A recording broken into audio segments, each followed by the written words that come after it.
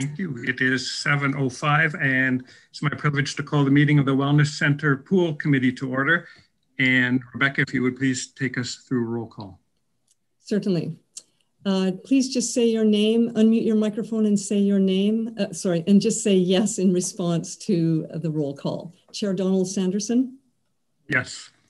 Archipelago Reeve Bert Liverance? Yes. Carling Councillor Terry Gilbert? Can you unmute your microphone, please, Councillor Gilbert?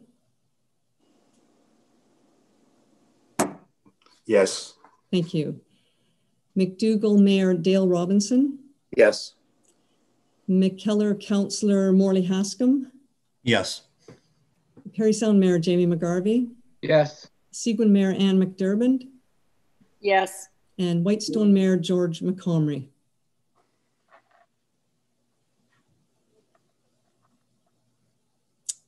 Chair George McComrie, Mayor George McComrie.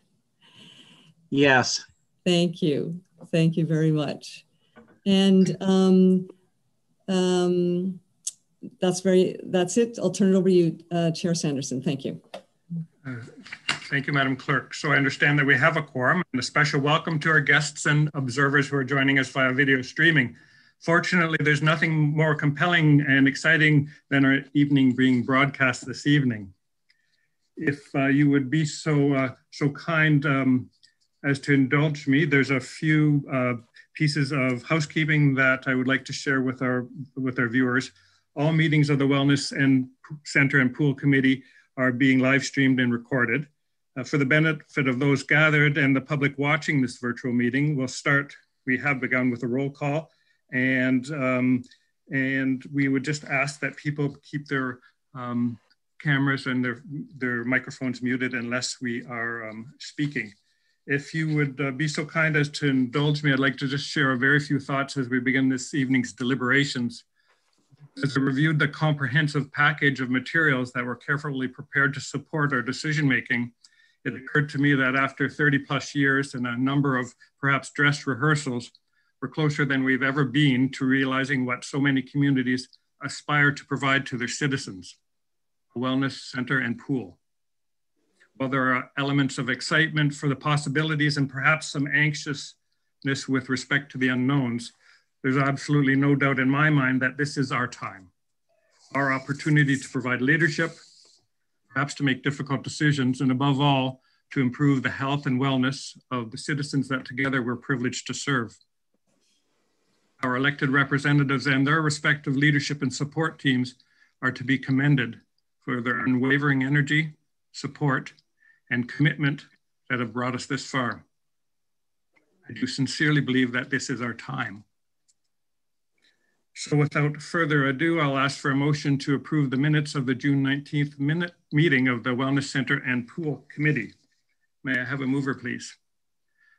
Mayor Robinson, and a seconder, Mayor McGarvey. And the motion is that the minutes of the June 19th, 2020 Wellness Center and Pool Committee meeting are hereby approved as circulated. Is there any discussion? And there errors, omissions? Are you ready for the question? All in favor? Any opposed? That motion is carried. Thank you. The next item on our agenda is the approval of the agenda. I ask for a mover and a seconder for the agenda as circulated. Reeve Liverance and Mayor Comrie. The agenda for October 22nd Wellness Center and Pool Committee meeting is hereby approved as circulated. All in favor? Opposed, if any? Thank you, that too is carried. Moving on, are there any declarations of pecuniary interest?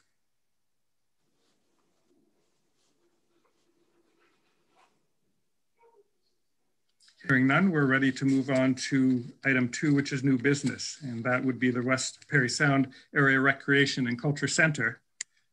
Tonight, we have before us reports and recommendations on a variety of aspects relating to the project. I'd now call upon the steering committee to please walk us through this report. Mr. Harris, if you would please. Thank you, Mr. Chairman.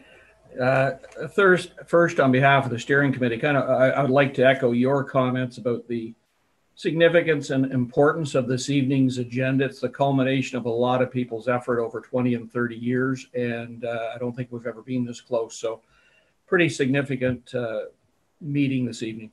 I'm here this evening speaking on behalf of the steering committee, not as a representative of the town of Parry Sound. For the benefit of the public, the steering committee is comprised of the CAOs from the 7 West Parry Sound area municipalities.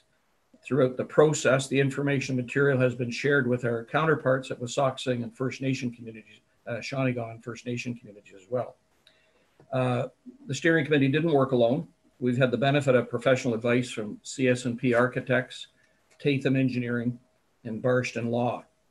We've also received recommendations developed by the Citizens Advisory Committee. So at this point, I'd like to thank everyone for their work in bringing this report and these recommendations forward this evening. It's been a challenge.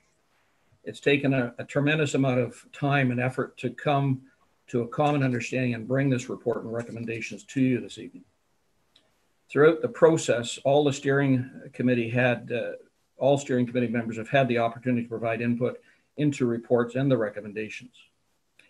As a steering committee, our diverse backgrounds, experiences, and perspectives generated a lot of discussion. I'm sure you can appreciate that.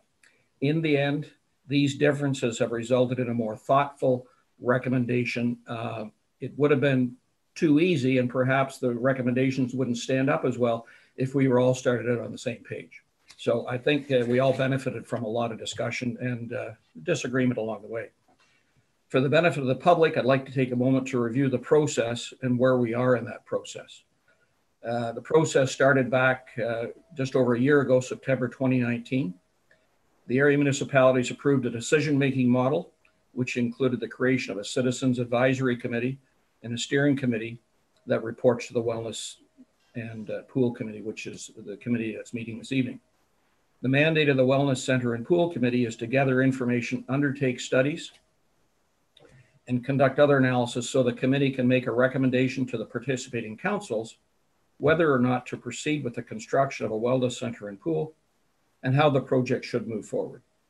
So the purpose of this evening's meeting is to discuss the results of the due diligence work and determine what recommendations will be presented to the respective councils as we move forward. That's the opening comments I have, Mr. Chair. Mr. Harris. So I would propose that we look at each of the 6 sections in turn. And if there are questions specific to that section, we might wait to hear from our various presenters first. However, if there are any questions or comments generally that members would like to make, at this point, now would be the time to do so.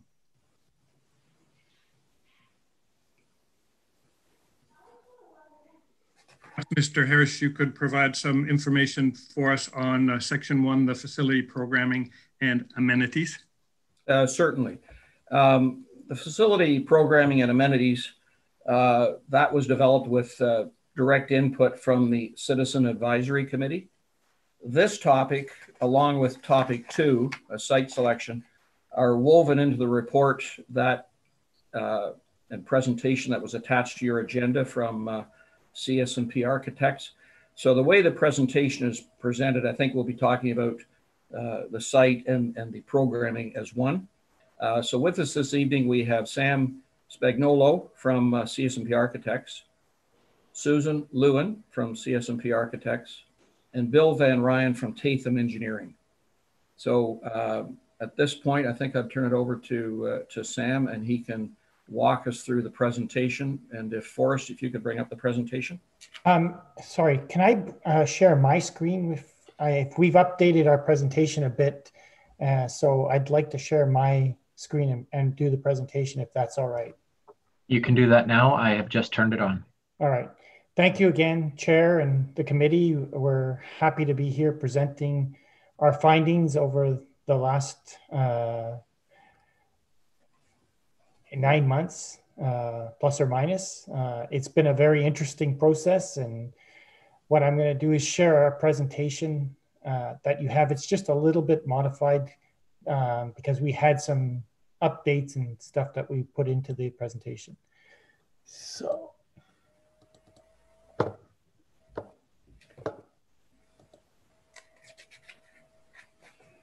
Sorry. So as we go through, we were initially engaged to look at 5 sites. And then once we visited the 5 sites, we as a committee with the steering committee, reduced it down to 3 sites. The first site, the Y site, 36 Smith Crescent. The second site is the municipally owned site on Parry Sound Drive. And the site 4, which was the St. Joseph Street site. We looked at each of them and thought that these would be the viable sites that we can fit the program and the building and growth. Site selection, we had Bill Van Ryan from Tatum, who we've had worked with for many years. We worked together, Bill and I, on Gravenhurst Community Center and the Bracebridge High School Community Center. So Bill was key on our team because he knew the municipalities and their requirements and the infrastructure. So he did initial costing study, which was an in-depth study looking at each of the sites and broke it down costs for individual items like general, external servicing, bringing services from the end of the line to the site, the road work, the internal services from the street into the property, the site work on the property. Some sites required a lot of clearing, some blasting, some access points.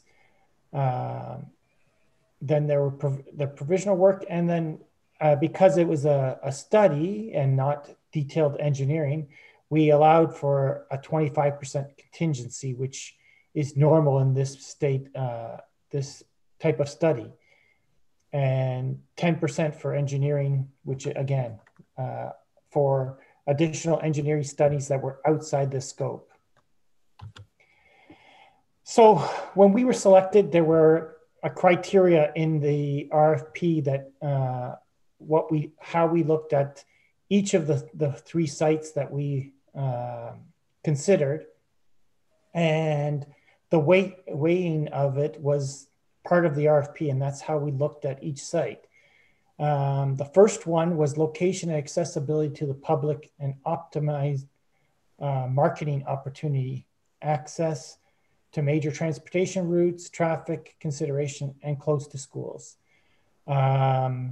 So close to schools wasn't initially in the criteria, but was added through our discussions with the steering committee. So property 1, which is the Weiss property, it's on a major transportation route north of the town, close to the fitness trail on the west side of Parry Sound leading to the high school. Property 2, which is the municipal site on Parry Sound Drive, also on a major transportation route north of the town, presently has no sidewalks, and it's a busy street. We've been on that street many times, and there are a lot of trucks and vehicles going on that street. It is planned to have a bike trail in the future, but it's not there right now, and it would need some road engineering to do that. Property 4 is the St. Joseph site. It's also on a main street on the north side of town, closest to the downtown, closest to the fitness trail on the west side of Parry Sound, and right next to the high school.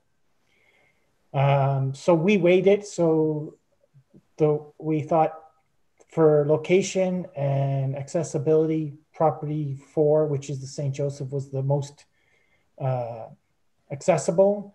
Property 2 was 18%, and property 1, which is the wide, 19%. So they were all good locations, and we all felt they were in that category at the top of their of the site location. The score for site acquisition and cost for preparing site preparation.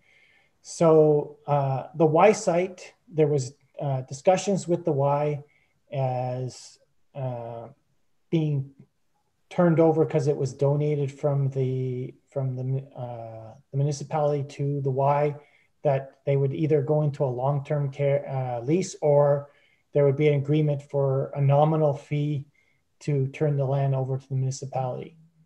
The municipal site is owned by West Parry Sound and Carling.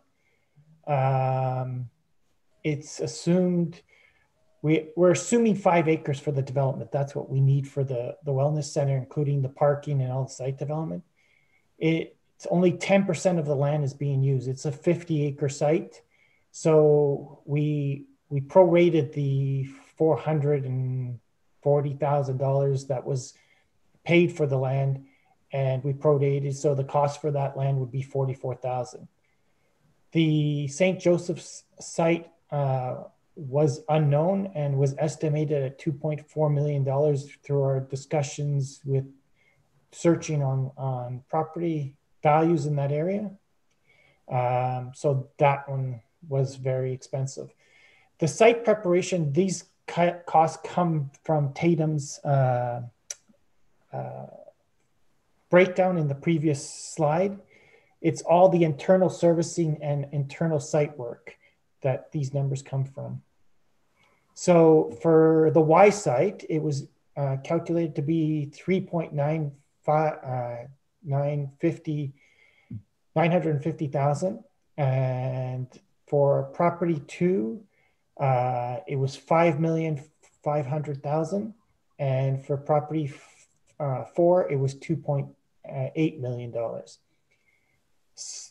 So based on those numbers, and assuming that the lowest amount of site preparation got the highest score, and it worked, the next ones, the municipal site was 15%, and the St. Joe's site was 12% we assigned to it.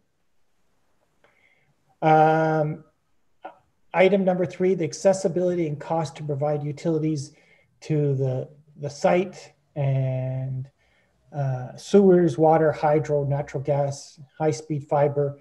The order of magnitude is the purpose to evaluate the properties. So this is all the services from where they end on the streets, bringing them to the property line of the site. Property 1, it is $4 million based on Tatum's estimates. What is already there is the hydro line. It runs along Smith Crescent. There's a natural gas line there. Water's already on site. It was the cost to bring the sewers up and to the site and the storm. Property 2, the municipal site, was $4.7 million. Again, bringing all the services to the property line. Property 4 was $3.9 million. So prorated based on the amount, this was 25%. The St. Joseph's site got 25%, the municipal site got 21%, and the Y got 24%. Then the fourth item criteria was size, flexibility of the parcel, ability to have additional related future uses around the adjacent site, and based on the acreage. So the Y site is 15.9 acres. There are 9 acres available that the town of Parry Sound that abuts it. Now, 50% of that is could not have a building on it. but can be used for like parking or fields because of the low, the swampy land. And the other item that we noticed about the site and noted about it was that there is planned development on the west side of the site, on the other side of the street. It's easy development. It's visible. It's ready to go. So if the sewers do come up to the Y site, it will spur development and spur growth in that area. When we looked at the municipal site, it's 53.2 acres. 80% of that land is undevelopable because of the slope, the actual slope of the lands by the water. And it could be developed. You'd have to blast quite a bit of rock to make it developable, but the slopes are greater than 45 degrees. And we'll show a map showing the amounts of the slope. And then the last site, which is the St. Joseph site, is 4.8 acres, and there was no room for expansion on that site. So we prorated it on the 20%. The Y got 19%, the municipal site got 20%, and the St. Joseph's got 5%. The final criteria was the environmental assessment. We only did an environmental assessment because when we went for the application for the grant for the Y site, which was determined by this committee to use as the site for the grant, municipal, the federal and provincial grant, we did a ESA report on this site, the Y site only. So we did not score any of the sites with the ESA. So based on the criteria, the Y site scored 82%, the municipal site scored 74%, and the St. Joseph site scored 62%. So part of the analysis of the site was to look at the two highest scoring sites and see what are the assets of the sites and what are the challenges of the sites. So when you look at this photo of the Y, you can see that everything's flat and visible. The Y has a presence on the site. It's known that this is where the Y is. It's been there for many years. It will spur development because of the visibility, because of the access to the site. And it also has the fitness trail that leads out to McDougall and the big diamonds by the highway out that way, the sports field. The municipal site, as you can see from this site picture of Parry Sound, has a lot of rock. It's elevated from the street quite a bit. For us, where our siting of the facility is at the plateau, that's to minimize the amount of blasting that we're going to need to do. We're going to still have to blast to get the rock, the road up from the Parry Sound Drive up to the plateau site. And I believe it's 12 to 13% slope on that driveway. So we'd have to deal with some access for accessible people having disabilities and accessibility issues to get up to the site. So there'd have to be some additional walkways that create up to the plateau. So Susan's going to talk about the program and the two options now. So I'll turn it over to Susan Okay. Newman from our office. Yep. Hi, everybody.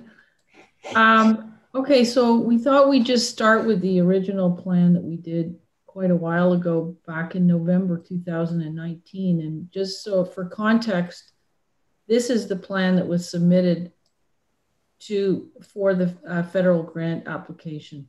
So it shows one single gym, fitness with an interior walking track, fitness studio, 4-lane pool, change rooms, 3 medium multi-purpose rooms, 2 small multi-purpose rooms, and 1 large divisible. And we're not showing you here, there's a small basement or filtration room where they go down the stairs to the right. So the total area, which is up at the upper left, is the ground floor 44.7, the lower floor 38, and the total floor area is 48.5 or 49, let's say, roughly. So that was the original scheme. And then the Community Advisory Committee reviewed it. So we got some recommendations from them, 10 recommendations a couple of months ago. And their group had decided that they would like to recommend a 6-lane pool, not a 4-lane pool, primarily for the purpose of swim meets and other more flexible swim programming.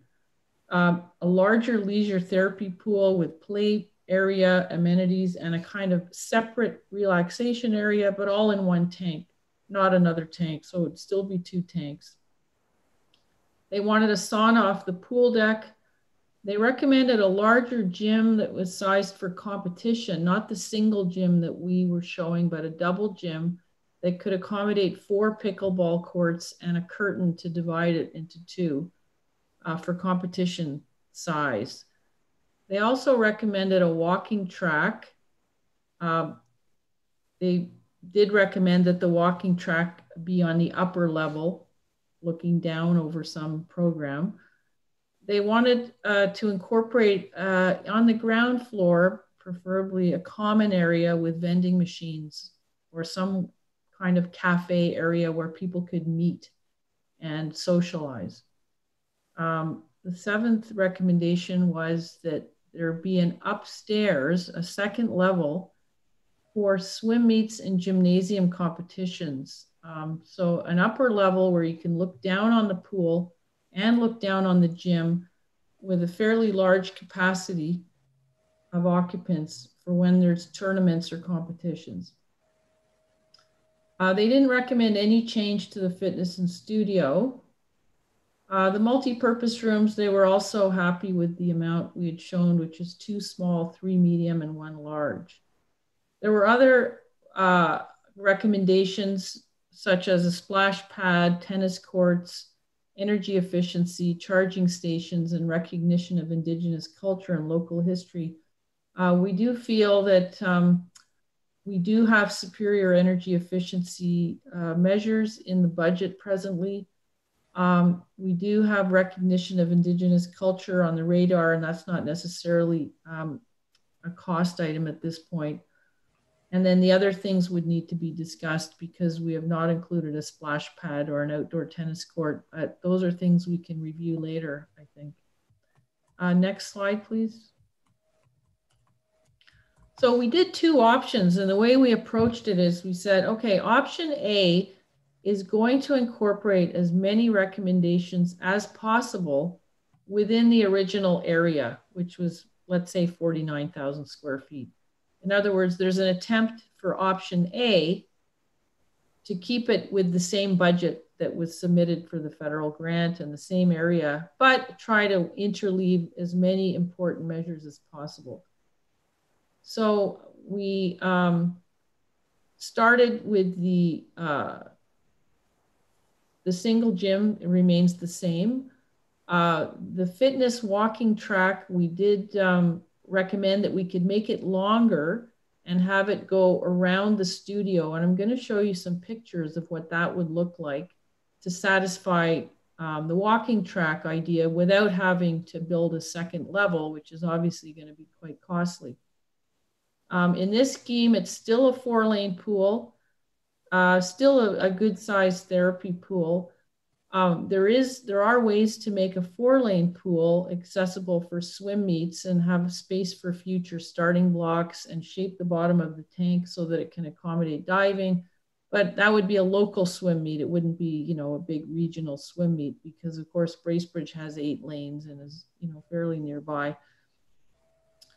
The next option we show you will have the 6 lanes. And then in order to accommodate the meeting space cafe idea, which is a really nice idea, we did remove a few meeting rooms. So in this scheme, you have 2 small meeting rooms, 1 medium and 1 large that's divisible. So you have less meeting rooms to get the social space. Now in this scheme, we can massage the size of the social space and the meeting rooms, but in general, you're gonna have a bit less meeting rooms.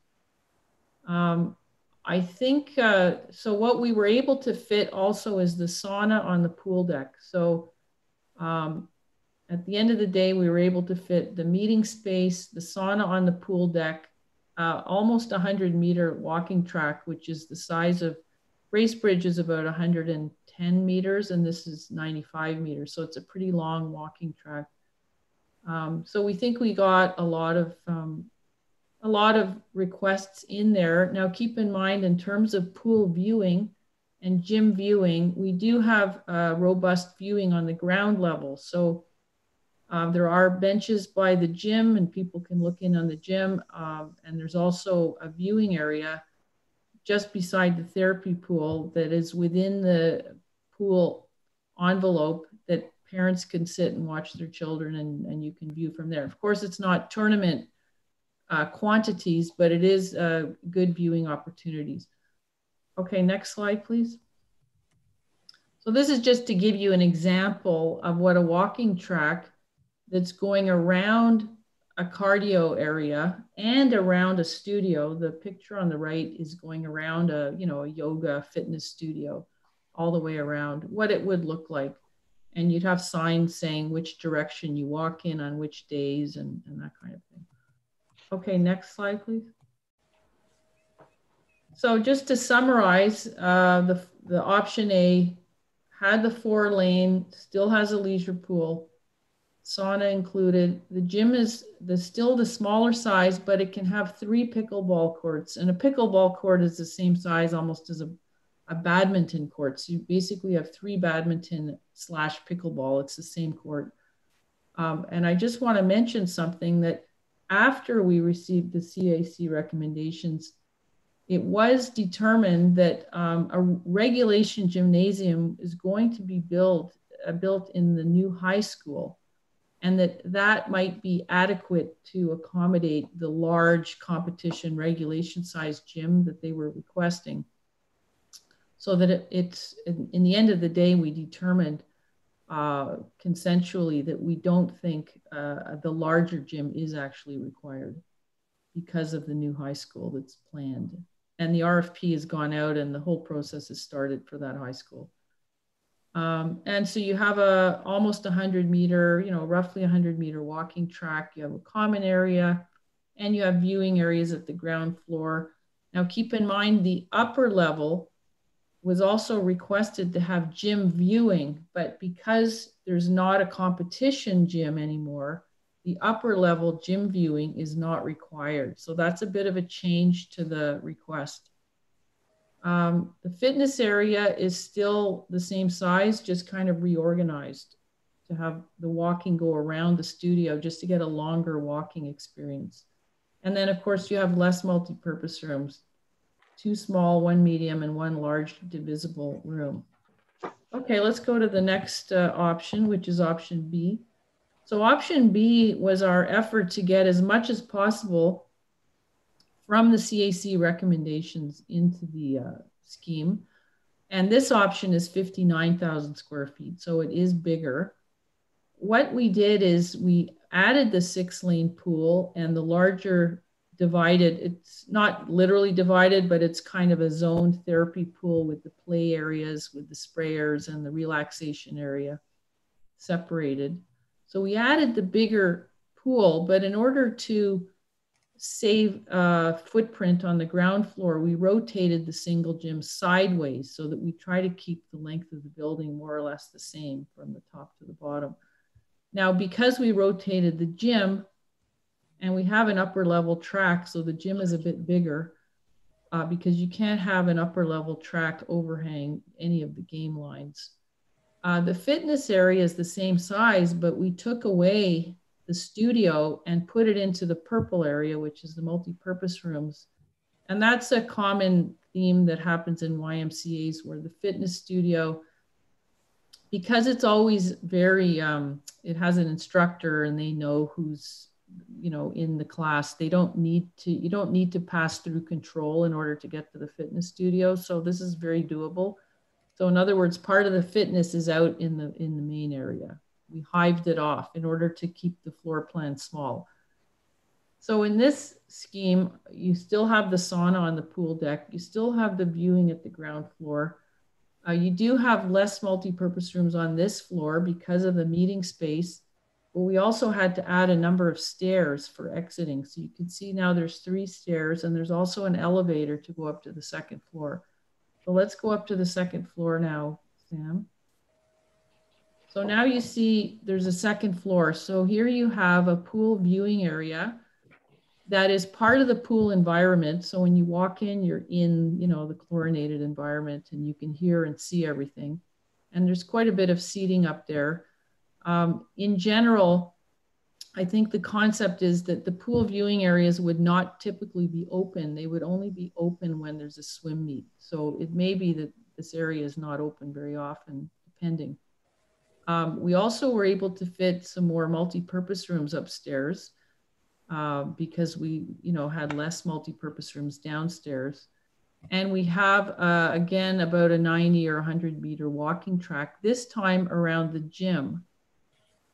So what you have here, though, you need to have a controlled corridor to that walking track from the access point. So I just want to explain how you would get to the walking track if you were a Y member. Can you go back to the ground floor, Sam, for a second? So there's a controlled corridor north of the change rooms that you, once you go into the building, it's all public in the purple area, but then you go through control and you show that you're a member. And then you would walk to the end and go up the stairs to go to the walking track. So that's all controlled, that's members only. The walking track, though, can be available to the public, and they do that at Innisfil Y, where there's times of day where the public pay money, they give cash at the desk, and they go in and they use the walking track. They pay $2 or something to use the walking track at certain times of day. So go back to the 2nd floor now. So you can see the orange area here is the controlled corridor for members. That doesn't mean that you can't just open up the walking track at times. Obviously, all of how this is going to work needs to be, you know, sorted out. But in general, you have a public area, and then you have the controlled, the YMCA controlled area for members. So I guess you get the idea. Now, what might happen to the 2nd floor is it may be closed at times, it might be opened at times, it may be that the walking track is only open. So there's a lot of things that would need to be sorted out with access security on the 2nd floor. So let's keep going. So just to summarize, what option B gets is the 6-lane pool, the larger therapy pool, the sauna off the pool deck, the same gym size, except it is a bit bigger because when you have a walking track around a gym, you need to make the gym a bit bigger. Then you have the walking track upstairs. You have the common area with the vending machines. You have viewing area upstairs, but not to the gym area, just to the pool, because it was determined we don't need the competition gym viewing. The fitness studio is still a good size. It's just divided now. And the multi-purpose rooms, you have 2 small, 1 large, and a fitness studio, which is a flexible room. Could be a multi-purpose room and a fitness studio. And then you have 2 more mid-size rooms on the 2nd floor also available. Now, I don't know if you guys want to ask questions now, but or I should keep going. I'm just going to show you some costing. I guess, let me know if you want to interrupt at all and ask questions. But just in terms of a summary, this is a high level costing. We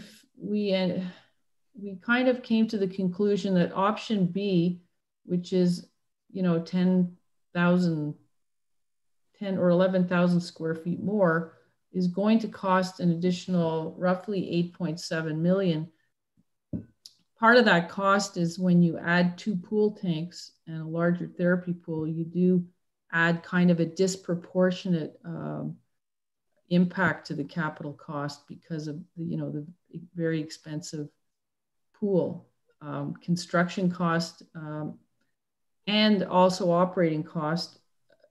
I just want to reiterate that option A is the same cost as we submitted to the federal application, and option B is larger. Yes, now let's. Sorry, I didn't update the overall costs for option A in the title block. If you look at the bottom, the option A is 250 million, and the option B is just under 40 million. Yeah, I was reading that and I thought that's a bit low, but yeah, sorry, that's my error. Basically, it's a tiny bit low, but in general, you can see these budget costs are all in costs. They include all soft costs. So that means that includes furniture and all costs, you know, all fees. It's not just construction costs. So the total project cost is 31,250 for option A and 39,997 for option B. Let's go to the last slide. Then we also have operating costs that we need to think about, because of course you have the capital cost, which is just to build the building. Then you have ongoing costs. So these are numbers that kind of summarize what is estimated as being annual operational costs. So option A has a deficit of 295,000. In other words, it's not necessarily covered by the revenue, which is kind of driven by membership. And, you know, our numbers may be conservative or they may be optimistic. We'll only know later. Option B is 425,000 a year, because there are more operational costs with having a larger building and having more staff required because of the larger building, and more chlorine, more heat to the pool, more mechanical, more electrical. If you have questions about any of these numbers, please feel free. I think this is the last slide. Yeah, this is the last slide. And we worked with Ryan Purdy from the Y on these operating costs. So these are based on similar sized YMCAs for each option.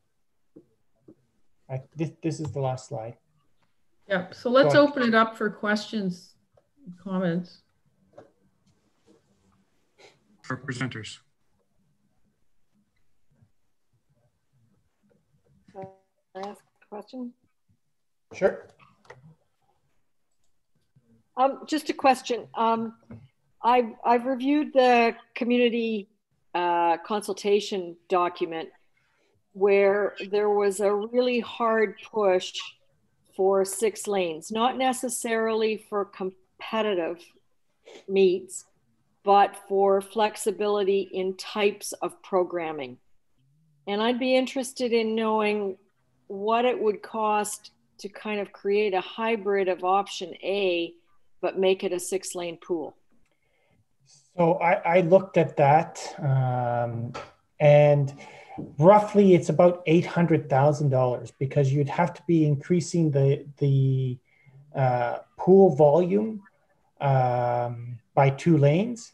So I took, just so it was a high level cost, I took the cost per square foot of option A and multiplied it by that area and volume, and it ended up being about just around $800,000. Now we'd have to confirm that, but that's a good guesstimate. And what would happen to operating costs? Well, they would go up as well because it's a bigger tank, more chlorine, more volume. The dehumidification of that space would be a bigger mechanical a piece of equipment. So that would go up as well, proportionally. There's also cleaning costs for the pool. Yeah. There's a lot of little costs involved with pools, like a lot of costs. No, I know. Ryan Purdy, you may want to speak to that.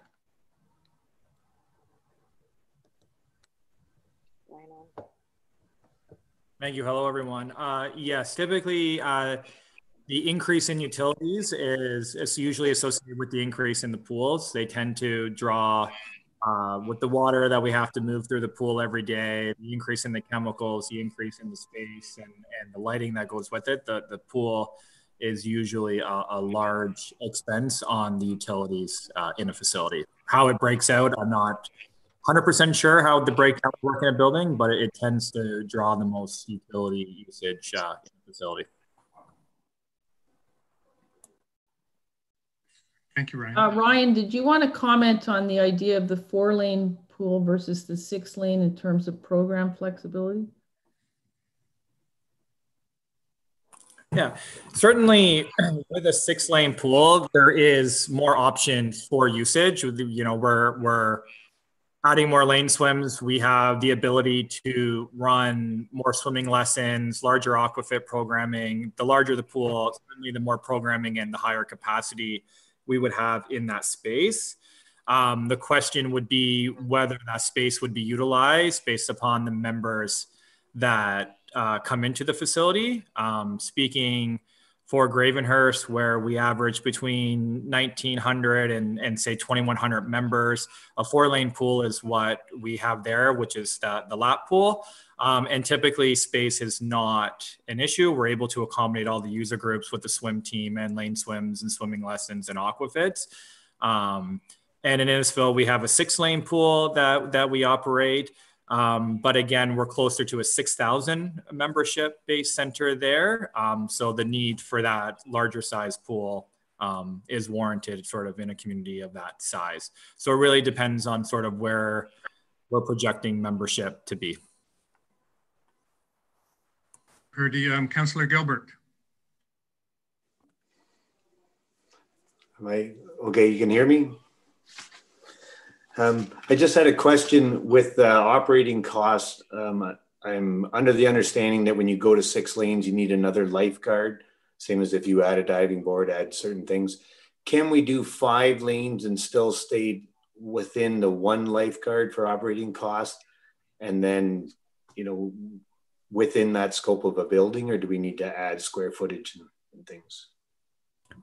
So the way that it is worded today, it is 1 guard per tank is a recommendation for lifeguards. So whether it's a 4-lane or 6-lane tank, it's still one lifeguard for that pool. And then the leisure pool would have a separate lifeguard that would guard that. And then the lifeguards would increase as the number of participants that are in the pool, which is the same whether you have 4 or 6. So whether you have a 4-lane, 5-lane, or 6-lane is still 1 guard per tank, and the number of lifeguards increases as the number of bathers enter the pool. Thank you. And just another question on the pricing. When you were talking about the dollar numbers there, I know talking to just residential builders, not commercial builders around here, the cost of material has gone like skyrocketed. Is your pricing on today's COVID pricing, I guess you would call it? Are you talking about operational costs or no? I think he's talking construction costs. Construction costs, yes. So we did the costing at pre-COVID, but the interesting thing that we've seen in recent tenders is that contractors are hungry, so prices are actually competitive. Even though materials have gone up, prices have maintained the same level because of a lack of work out there right now. So Yeah, because this is not the residential market. This Yeah. is the institutional. I know the residential market is going Yes. crazy right now. There's no more, you know, deck material and yeah. So you're saying that institutional contractors are now sort of outbidding each other, trying to get in? Are much more competitive right now. So, and that's what we've had on a number of tenders that we've closed on other institutional jobs, that they even though materials are higher, the competitiveness has made them almost at the same level pre-COVID.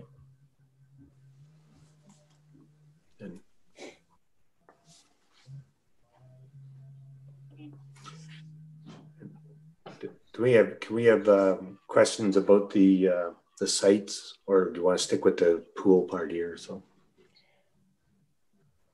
I'm going to leave that to the chair. You should ask whatever question. Well, go ahead. Yeah. Yeah. Okay.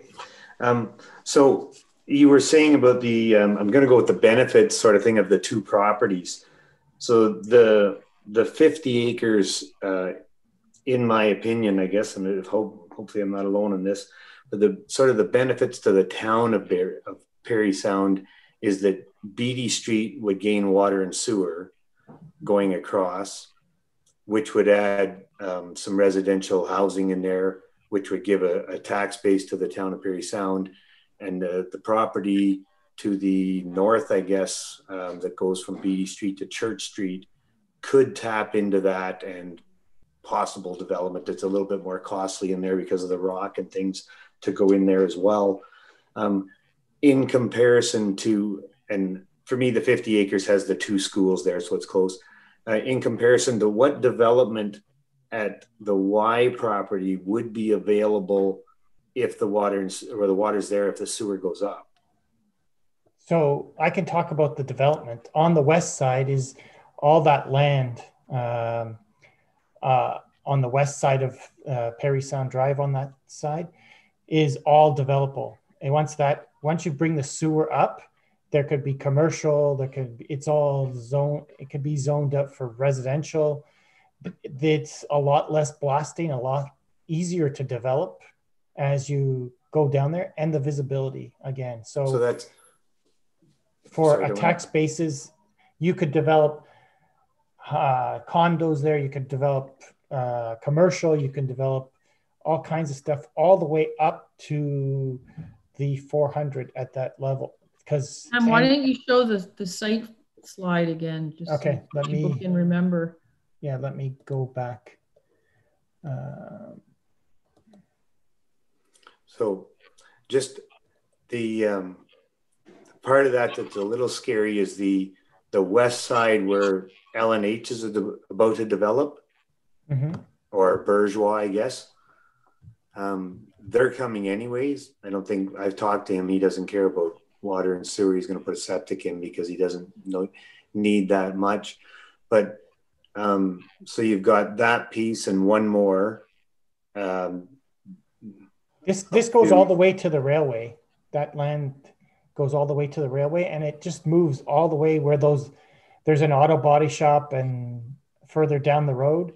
And yeah, so they're developed already. That's why I'm asking, like, what possible, what benefit to the town? I guess I'm trying to get the two properties and benefit to the town, because I know that like the railroad is there, and you won't get a crossing there. To do a residential or any kind of development. There's also the other side of Smith Crescent that could be developed on that side as well. But this has a whole area that will develop, could be residential, could be commercial, could be all kinds of availability. If the sewers come, they will build, right? And those auto shops and that development will probably redevelop and build a bigger tax base thing. Personally, from looking at this is a much easier site to see off-spin from the development than the municipal site because of the visibility. You may bring sewers through Beatty Road, but that facility is going to be 20, 30 feet up in the air on the top of the rock. That is when we walked the site, you couldn't see the street from where we're going to put the site without blasting a huge amount of rock to get it visible. You would see the site from, there may be some visibility from the 400, but it wouldn't have any street presence. Like Bill had said when we walked the site, it's a 12 to 13% slope up to the site.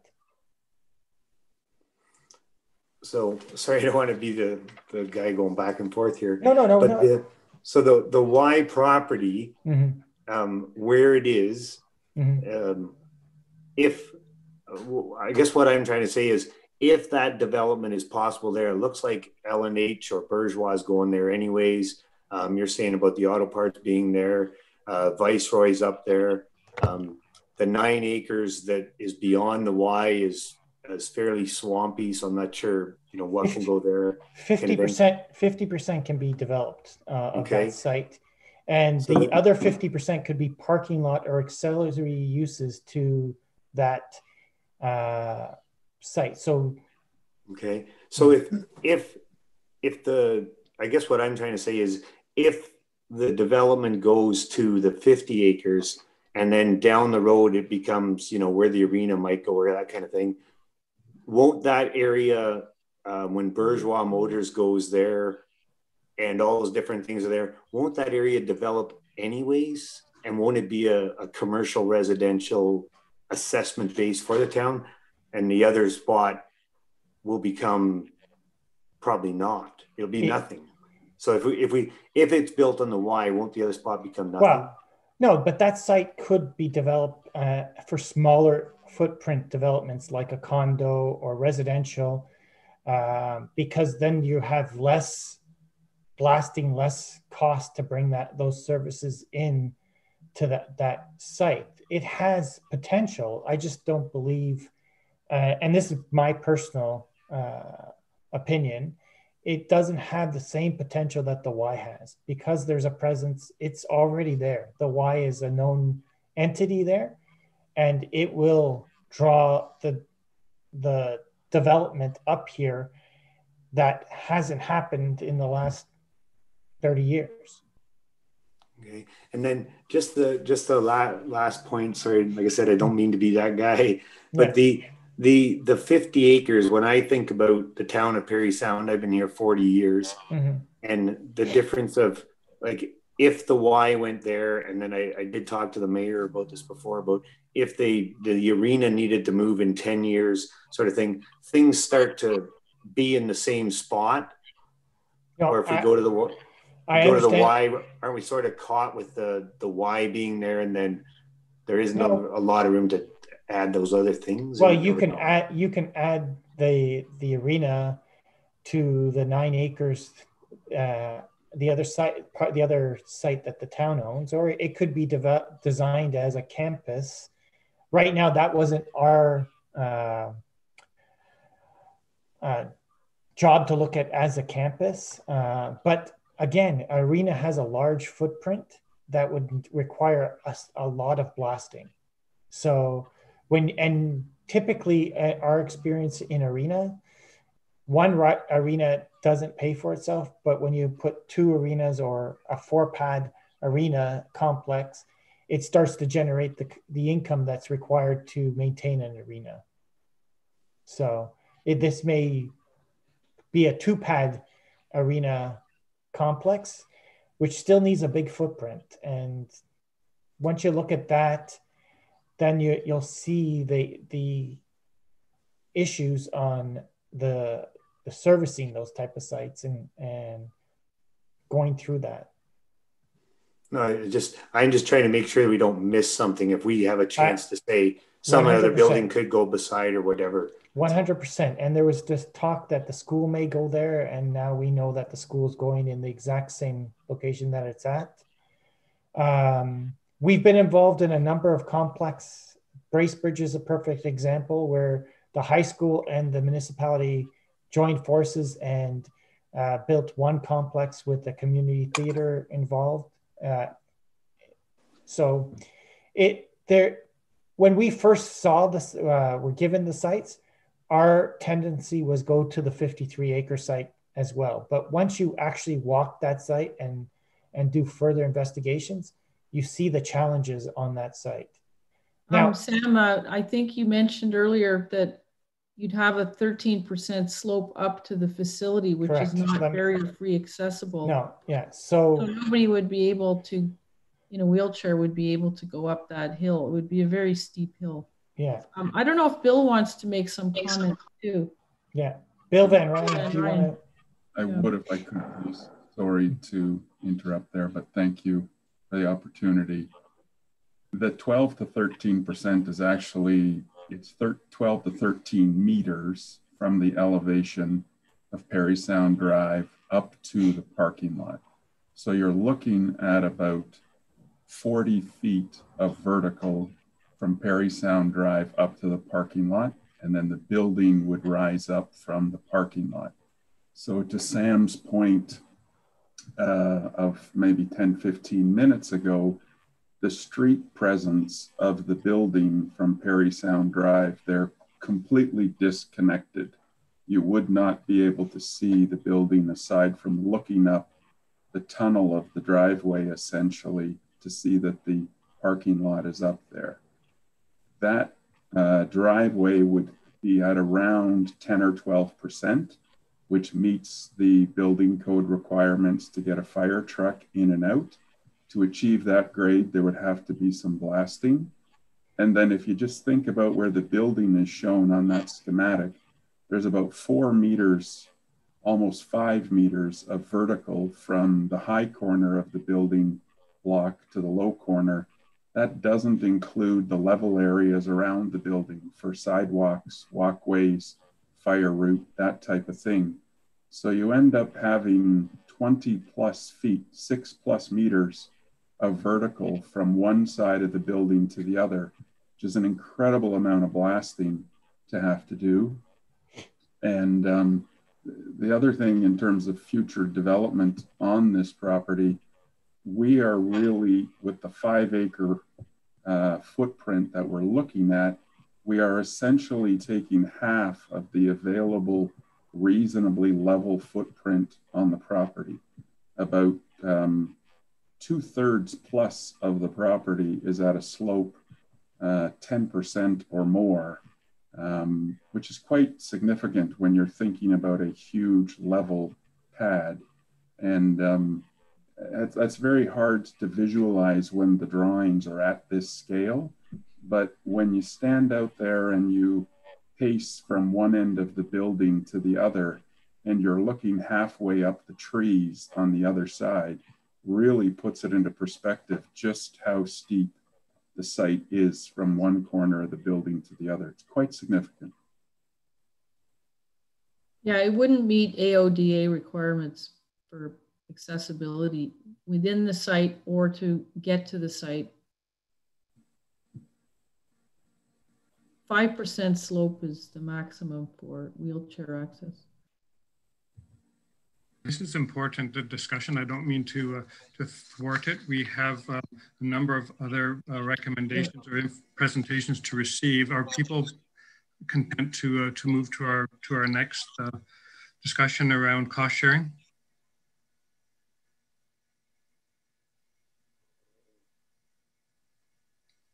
Okay, I would ask the selection committee to do that. Yes, sir. Sorry, Mr. Chair. I mean, I do have some more questions about the site, and I'm sorry if we're gonna run out of time, but we're gonna have to get to them at some point. I would suggest to you. Important, yes. I'm just wondering about the Y site. If there was any geotechnical investigation of the site, any core samples drilled or anything like that. I'm concerned about the possibility that when you try to excavate for the pool, you discover there's a whole lot of water in there flowing through there, that kind of thing. Can somebody address that concern on my part? Bill can talk to that.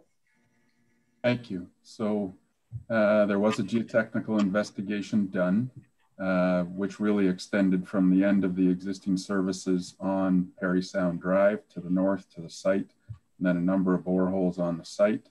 The groundwater conditions are better than you would think when you're looking at the site and seeing the wetland to the north.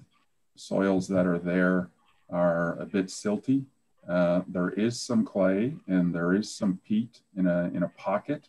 And as it turns out, where we're looking to put the building and the pool, the rock is actually relatively deep, so there's not a lot of blasting to do. And then that softer material, the silt and the clay and the peat, would get dug out to get down to a firmer base. And then the parking lot would go where the rock is a bit shallower, so that we're not having to blast the rock to remove it to build the building. Because the building, if you can imagine, the pool and the maintenance rooms down below are about 12, 14 feet below slab grade. So that takes quite an excavation to get down to that. So the fact that the rock is deeper there, it actually works to our advantage. Okay, so you don't have any concerns then about the No, not. You know, I was more concerned that you wouldn't find that you go down through a lot of stuff and you wouldn't be finding rock and at all.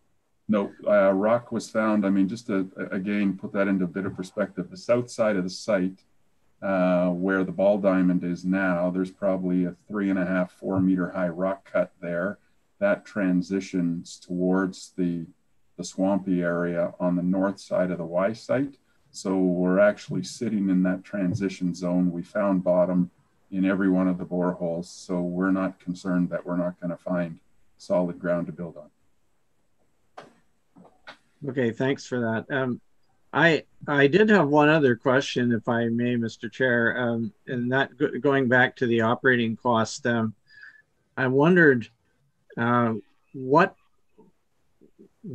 assumptions were made in determining the operating costs. What assumptions were made about membership, about how much usage there would be of the facility, paid usage, I mean, by people either taking out memberships or paying for lessons and paying to be on part of a swim team and so on. I think Ryan could speak to that, because we did make some assumptions together with Ryan Purdy.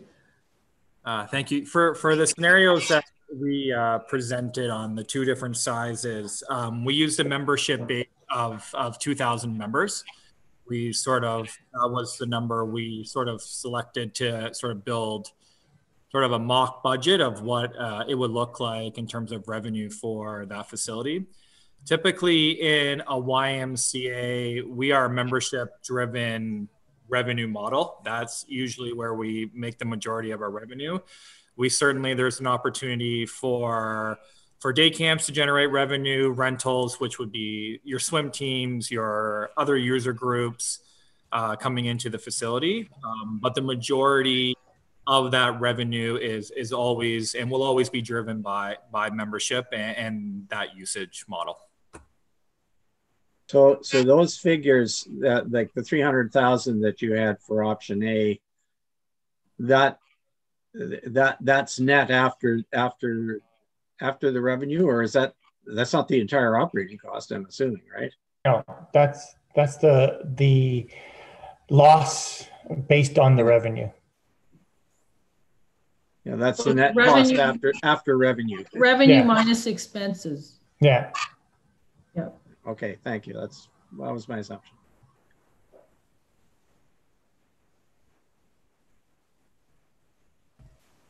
The questions with respect to siting and amenities.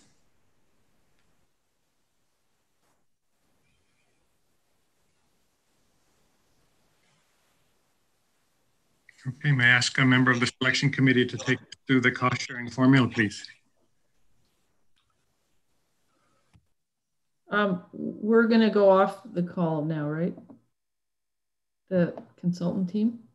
I think if the consultants to do a site selection could stay on the meeting, just maybe turn off your video. Okay. Thank you, Mr. Chairman. In terms of the cost sharing formula, this formula isn't new to the new to the municipalities. This is the formula that was extensive amount of work has been done over the last year. It was the formula that each of the area municipalities endorsed for cost sharing purposes. It's there's different characteristics of each of our municipalities. Some of them have much higher assessment, some have higher populations, and so on and so on. So the formula that was adopted for the due diligence cost sharing is a modified approach. No one households or population or assessment don't dominate. It's an averaging of those three measures. So it kind of blends out the various measures that might weight towards or away from any one municipality. In addition, there's also a driving distance factor that was worked in. The YMCA said that membership can be affected by the amount of distance between where the person lives and the facility. So there was a factor to discount driving distance. And there was an additional discount in Seguin's case. The issue is, the concern was raised that residents in Seguin have options of going to Bracebridge, Huntsville, or Gravenhurst in terms of pools. On page 8, just above where it says the cost allocation and the numbers, there is a typo in there that I wanted to point out to the members of the committee. The paragraph starts at the top of the page. The CIO is factored on these differing characteristics. And at the bottom of that paragraph, in brackets, it says, i.e. population, number of households, and taxable assessment. That's incorrect. It should say 3 driving distance categories, i.e. 0 to 15 kilometers, 15 to 30 kilometers, and greater than 30 kilometers. I mean, the formula is right. It's just that paragraph's, there's a typo. So through the West Prairie Sound Geographic Network, staff are able to identify the number of households in each of those categories. So that's, a pretty accurate number that falls into each of those distance categories.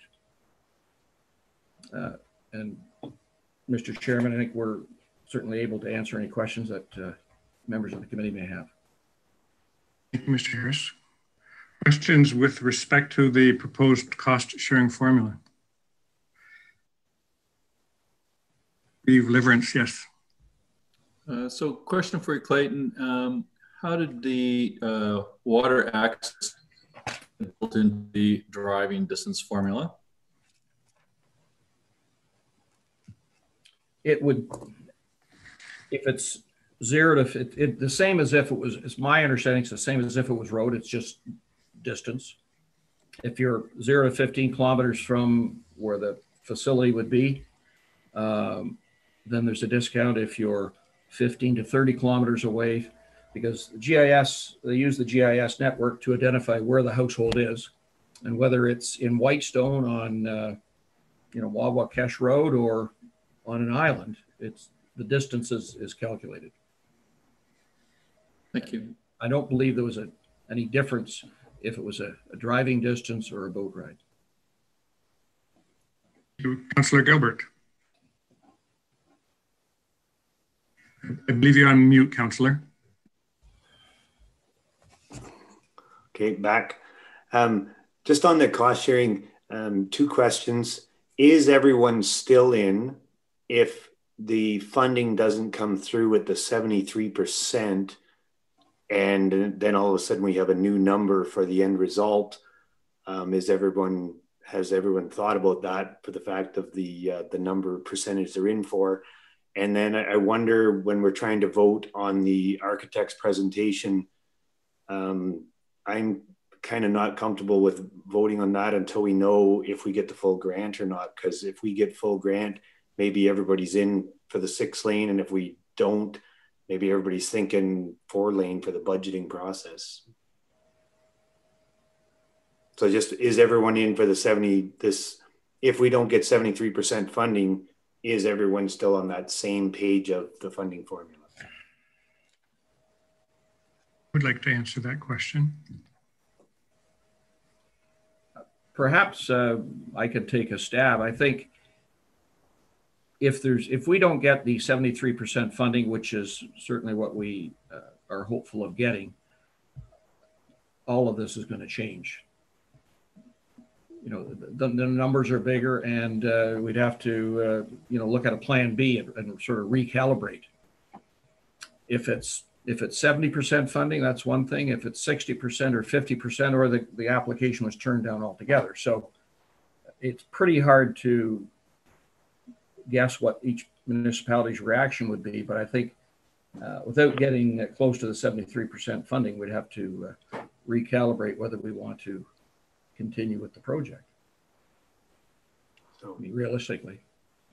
So just, are we getting ahead of ourselves to pass the recommendation, or are we just saying like we should table that and recommend that? That's, I'm happy, I mean, with the numbers and everything on there, obviously, and my counselor happy.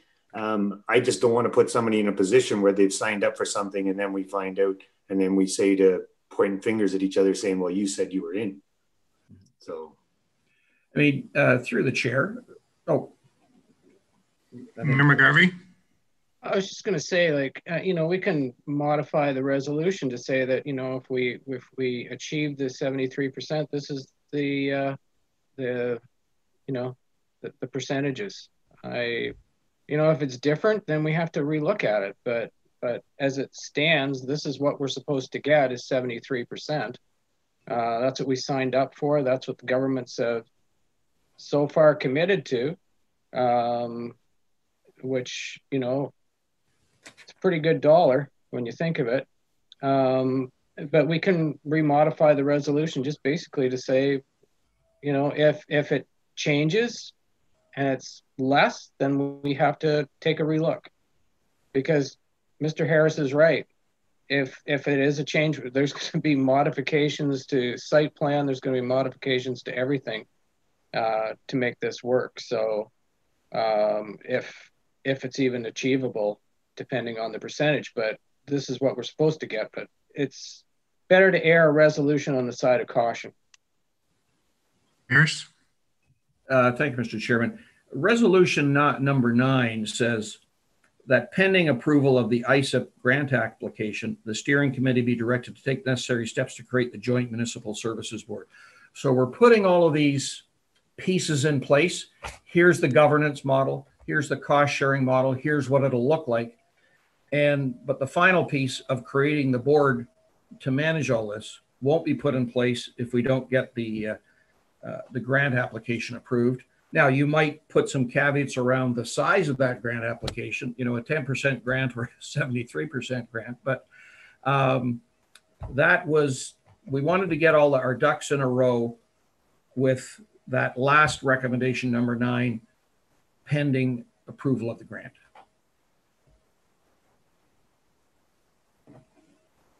Because if I could just add, there's a lot of work to take whatever comes out of the working committee this evening to each municipality and get it approved. And we don't want to be caught flat-footed if we're fortunate enough to get the provincial federal approval in the next little while, and we still don't have all these things at least pass through our council in a kind of a holding pattern, if you like. Thank you. Other questions, comments? Yes, Mayor Comrie. Yes, I guess, Mr. Chair, I guess my interpretation of the cost sharing formula is really it involves sort of 2 parts. The first part is, you know, what is a kind of a fair percentage based on the size, the different sizes of the municipalities, and the likely number of people that are going to come from a particular municipality to use this facility and so on. And I think there has been previous discussion about this, and my assessment, at least, and I think most of Whitestone Council would agree that's in our particular case. That's the number that we have, which is, I think, 6.1%, is a reasonable number. reasonable share as a percentage. Of course, the question that a lot of people had was, well, 6.1% of what? And if it's a huge number, then clearly if the number gets large enough, clearly the project becomes unviable for us even at 6.1%. And I suspect that would apply to other municipalities, at least some of them. But so we still, we have to have, I guess, some confidence that the projected operating cost deficit and the capital cost are solid for what we're going to do, are solid numbers. But so far I don't see anything to cause us to go cause us to panic or jump ship. So it's a case of if we don't clearly if we can't get a significant amount of external funding such as we've applied for, then that is Clayton is right. That's going to be a problem. But at this point, I would say let's be optimistic. Mayor, comments?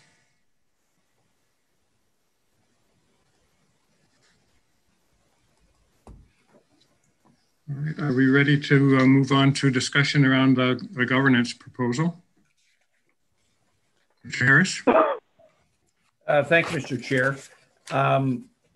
As I mentioned at the outset, we had professional advice from Barston Law.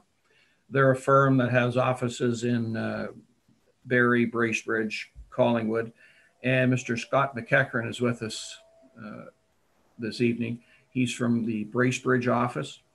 He worked with the steering committee, and he's going to give us just a quick overview of a couple of things. One, did we want to set up a joint, under the legislation, did we want to set up a board, which is being recommended, or did we want to set up a corporation? And he just quickly comment on that. And he also drafted a partnership agreement that we worked through on 2 or 3 meetings with the steering committee, and it's attached to your package. So I'll just turn it over to Mr. McEachern, and he'll give you a highlight of why we're going with the board versus a corporation, and what the highlights in the partnership agreement are. Welcome, Mr. McEachern. Please proceed. Thank you very much. Pleasure to be here with you tonight on this exciting project. Just a little bit about myself. I've been practicing law for a little over 18 years. 12 of those years were in-house counsel for a mid-size municipality. So I have a little bit of perspective on the inside view, and hopefully that can be of benefit. As Mr. Harris indicated, one of the first things we looked at, or I was asked to look at, was the governance model. And under the Municipal Act, there are 2 basic choices. There's a municipal service board, or there's a municipal service corporation.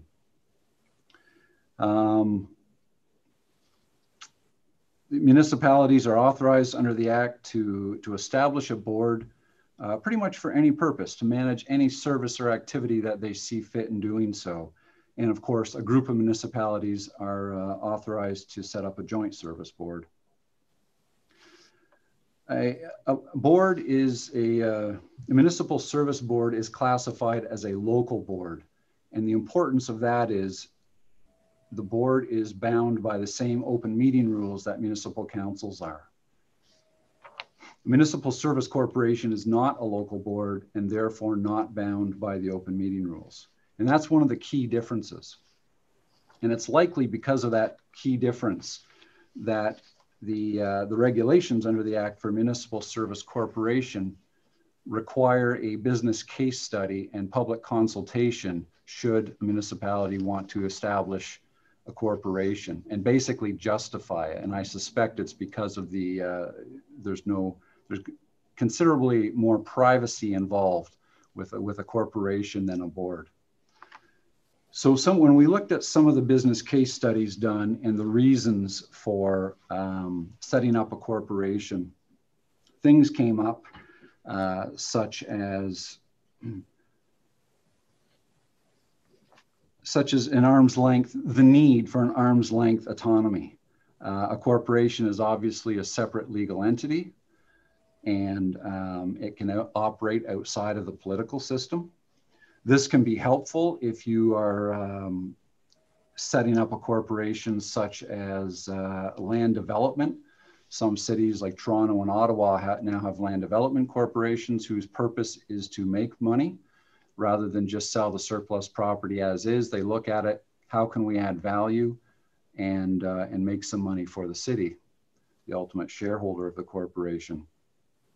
You can imagine with the for-profit perspective, and when they look at doing things, adding value to it, such as a rezoning or a demolition or building, that doesn't always jive with other staff, such as the planning department. Their perspective is what makes good planning. So there's inherent conflict there. So that's an example of where it makes sense to have a corporation, a separate legal entity, get them out of the building and have them work separately, and it keeps the interests clearly defined a little better.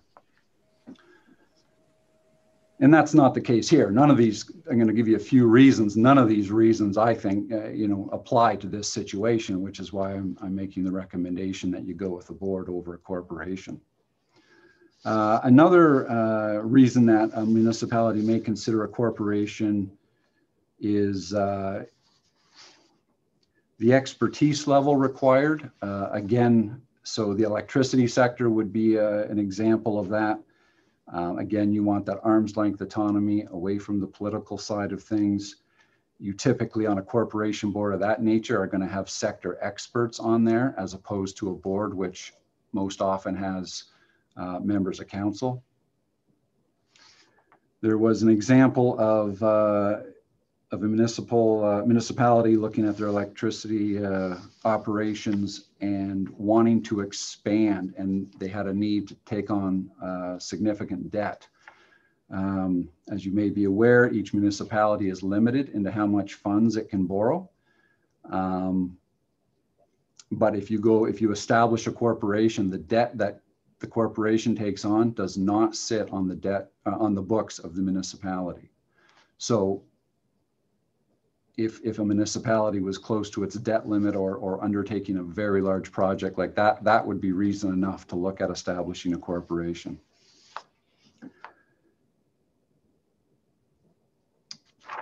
As I say, I didn't think any of those situations applied to this case. This is a recreation center. It's not overly technical. And I think, recreation being one of the core aspects of a municipality, I think citizens would appreciate open meetings. I think it's the kind of thing that fits under the board model much better than the corporation. So that was my recommendation, to go with the board. Mr. McEachern, any questions with respect to the board versus corporation governance model that's being proposed?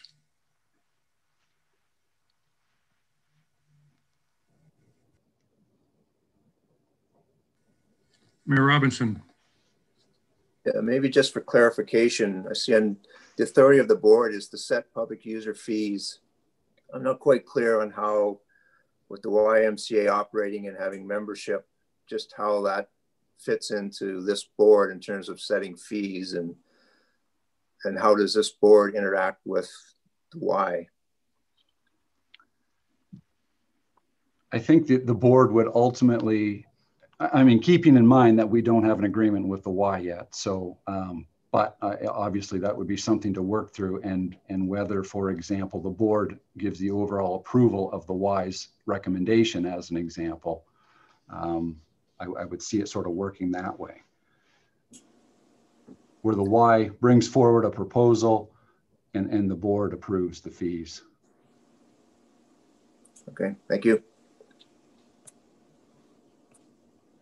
If the chair likes, I can go through the agreement. I just sort of paused on the first half there. Okay, I'll continue on. I'll just hit some highlights. Please do. So we start off with some recitals here in the agreement, and lay out different sections of the act that give the authorization for it. We talk about the ability to delegate the authority.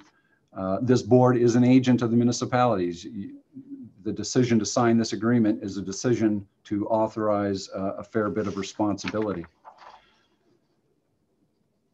We lay out the reason for the board with the investment under the Canada Infrastructure Program. We talk about the financially committed partners, the member municipalities, and we introduce that concept. And then the First Nations who have not financially committed, that they would be granted non-voting partner status, or participant status, sorry. Moving on to section 1, this is where we establish the board for the purpose of acting as an agent for the 7 municipalities to construct and operate the West Perry Sound Recreation and Cultural Center. And I'll just kind of skip through and highlight some of the more important terms, I think. 1A, this is where a municipality can appoint 1 member of council as a voting member. There's that element of control here with the board that you might not have with a corporation. So it's a member of council is how we've got this set up at this time. There's an 1B allows for an alternative member in the event the first member cannot make a meeting. And that allows you the continuity and the ability to vote on an issue. 1C, members on the board have no fixed term of appointment. In other words, each of the 7 municipalities can make their own decision. Do you want to appoint a member of your council for 1 year, 2 years, or all 4 years? That's up to each municipality.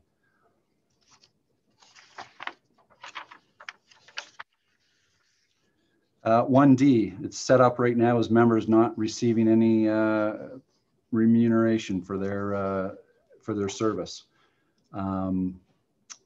As we get into budget, this may help with the budgeting later on. 1E, members have weighted votes. This was just based on the cost formula, obviously rounded up to a whole number there. And again, an F, picking up from the recitals, the 2 First Nations who have not financially contributed are invited to attend meetings and participate and give their input, but they are non-voting participants and would not ultimately vote on any of the decisions. 1L, one of the first duties of the board is going to be passing a procedural bylaw as required under the Act. Again, because it's a local board, as I touched on earlier. And so on that note, this agreement is meant to be a higher level, constitutional type document, if you will. A lot of the details will get filled in, in a procedural bylaw. Section 2 has got the delegated authority, and it's very broad. The board has full authority and necessary powers to manage the construction and operation of the center. That's why we're setting it up. And we've listed a few items there just in an attempt to give them broad authority. Section 6, they have the authority to get some administrative help. However, they do that from the private sector, from one of the municipalities. Again, that's very broad, just intending to allow them to function.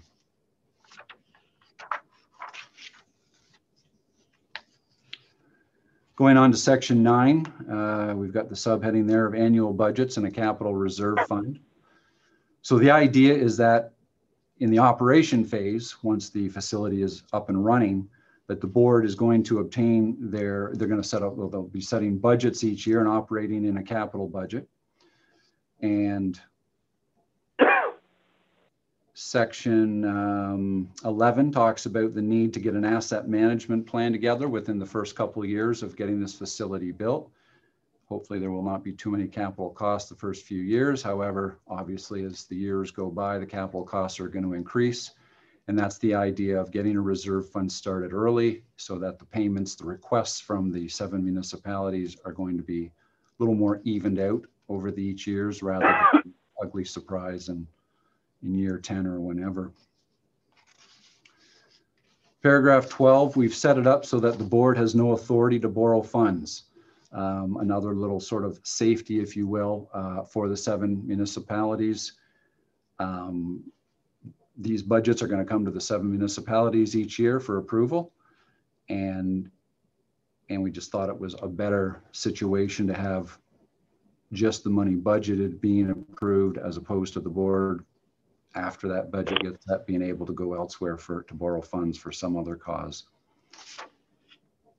The exception in there, of course, is if in an emergency situation, they can borrow only from one of the 7 municipalities.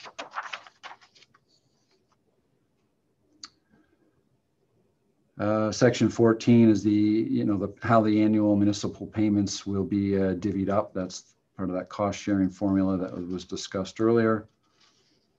And this would be looked at least every 10 years in case there are large swings in population, something that might have a need to change the formula. Section 17, dispute mechanism. Ultimately, the board has the authority to review and settle any disputes put forward by one or more of the municipalities. We did have a discussion about whether there ought to be a way to appeal that.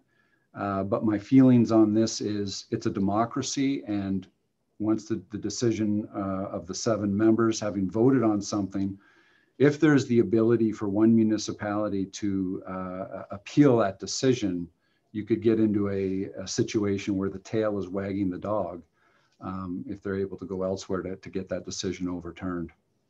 So much like if a citizen appears before one of your councils, makes a request, and the decision is no, provided proper procedure has been followed, there's really no appealable method other than to ask for a reconsideration. But that's just sort of the nature of how a democracy works. That's how I envisioned this system working. And paragraph 18, amendments to the agreement. We've got that set up that if there's 2/3 vote of the municipalities, they can make a change, except in the event that another municipality wants to join or a municipality wants to withdraw from the board, which obviously would make things more expensive for everyone else left. So that's a pretty serious decision, and that would require 100% vote. That's my quick overview on the agreement, Mr. Chair. Thank you very much. Questions?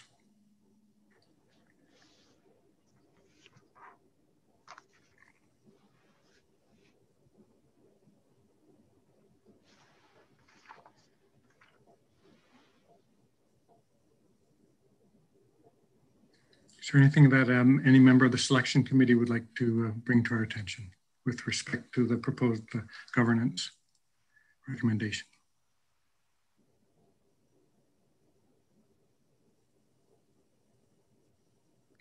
Mr. Harris, if you could please unmute. Thank you. Mr. Chairman, I think that was a pretty good overview of the highlights. Just maybe one point. When it's, and Mr. McEachern and I just clarified this today, when you're voting on the board, there's a weighted vote based on if you're paying more, you got more votes. When the 2/3 vote is required, if you wanted to change the agreement, that's just each municipality gets 1 vote. And if 2/3 of the municipalities vote for changing the agreement, then the changes. That's not a weighted vote in that case, just to clarify that.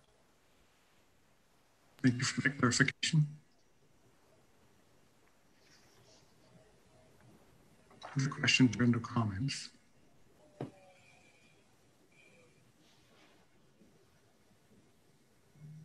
Thank you very much, Mr. McEachern. Thank you. We will move on next to the discussion around facility operations. Mr. Harris. Yes, thank you, Mr. Chairman. I think it's in the report, but I think it's been generally assumed that we would look to entering into an operating agreement with the YMCA. The other alternative would be any one municipality or set up an entirely new staff structure. I don't think any one of those options makes sense. The Y currently has a presence in the community, They've got expertise, which is required to run a pool and the other types of programming.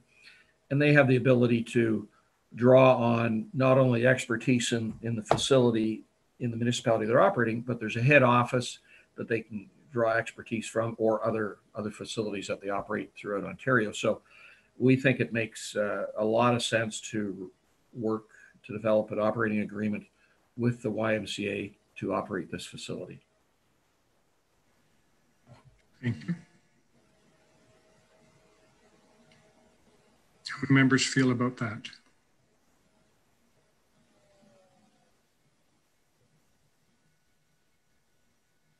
Councillor Gilbert, and then Mayor McDermott.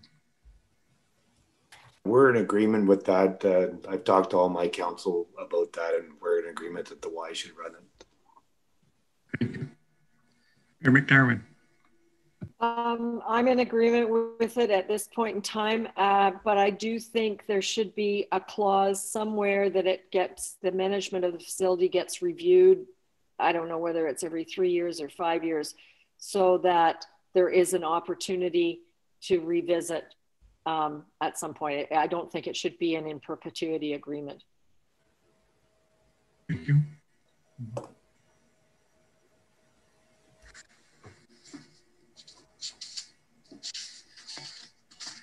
Reeve Liverance, yes.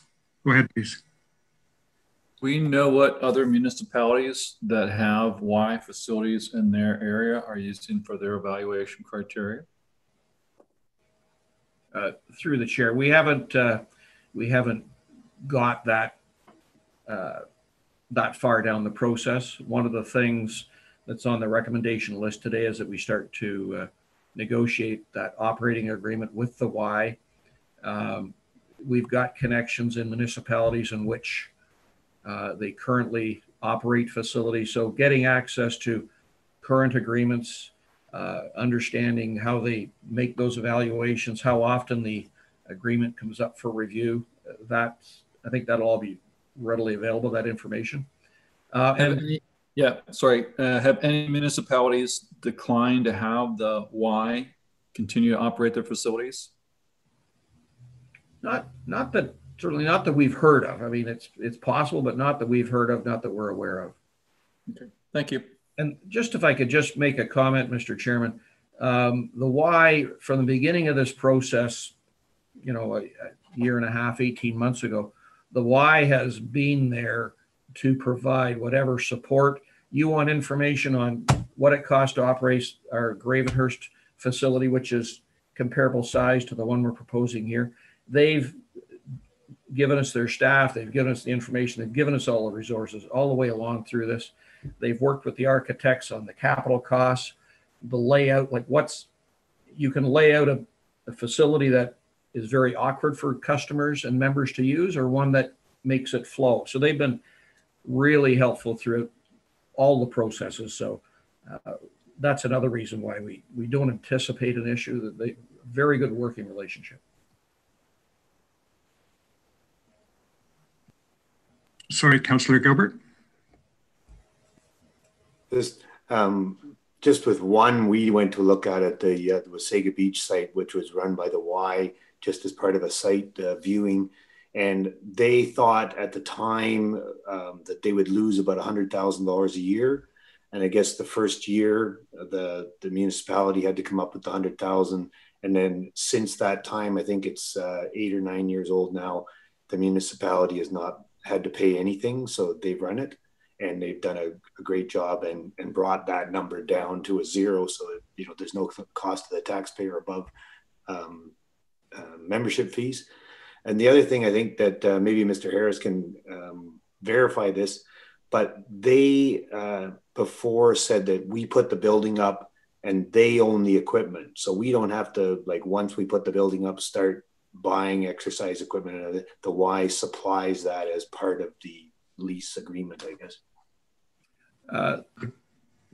Through the chair, I'm not aware of that, so I can't comment either way, but it's certainly if they're going to provide the equipment, I'm sure that their management fees are going to be higher. I think one way or another, we're going to be the people that use the facility, that own the facility, are going to pay for it. But it still might be the way we want to go. I think that'll come up very quickly in negotiations. And it's interesting to hear that, though. Appreciate it. Reeve Liverance? Yeah, this is more of a comment than a question. I think that it's pretty clear to everybody that once a facility like this comes into our area, that it's going to be a feature that attracts more residents to our geography. Instead of, to Councillor Gilbert's point, with Wasaga Beach, once they had the facility, that more members came in because it's an attraction to the area. Thank you for that. Mayor McGarvey. I actually heard that about a week and a half ago from a Whitestone resident that is working here in the area, and said that they would gladly pay $100 more in their taxes a year to have a facility like that, even though they may not use it. But it's going to attract professionals and all those other people to the area that we've been looking for and trying to get. And this is going to, you know, certainly provide that advantage to us. So it's they're looking forward to it, really looking forward to it. Yeah. Thank you. Other comments, questions?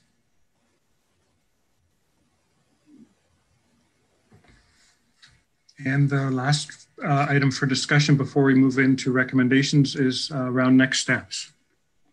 Thank you, Mr. Chairman. You know, the committee hasn't voted yet, and yet to see what those recommendations are. But the plan, if you like, is, in a perfect world, if the recommendations that as put forward were exactly what the committee's endorsed, the next step would be to go to each of the area municipalities, to each council, and get them to endorse the working committee's recommendations. We're here to ask you to endorse the steering committee's recommendations, which certainly you have the right to amend or change anything. But once they're your recommendations, then those recommendations need to be presented to each of the local councils and endorsed. And what we're recommending, the process that makes sense to us, was that it's the chair of your committee, which is Mr. Sanderson, with the support of the architects, the engineers, or any other resources that he felt necessary, and to then schedule a series of municipal visits to get the municipal endorsement, and also to attend and present where we are to date to the First Nation communities, more as an information sharing to keep them in the loop and understanding what's taking place.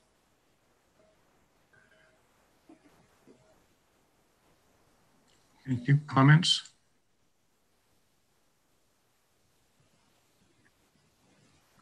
Marianne. Mayor McDermott, yes, please. Just one thing that I would like to add that I think is timely to the recommendations, and we've been kind of sitting on our hands through this, but I really believe that it is time to start a fundraising committee or a fundraising effort, both at a corporate level and at a community level. And I believe that there may be some fairly significant corporate dollars now that we've got a picture of the facility, now that we've got some card costs. And I do believe, as it was stated earlier, that this whole thing proceeding is dependent on the ICIP application being approved. But I also believe that there's an opportunity to build some significant fundraising dollars, but also some community, what do I call it, support and energy by initiating something public. So in addition to the resolutions that are on the table, I would like to see a resolution that talks about a fundraising initiative. And I'm prepared to be involved at a corporate level. Thank you, Mayor. Mayor McGarvey. I would certainly support Mayor McDermott's quest for that. I think it's a great idea.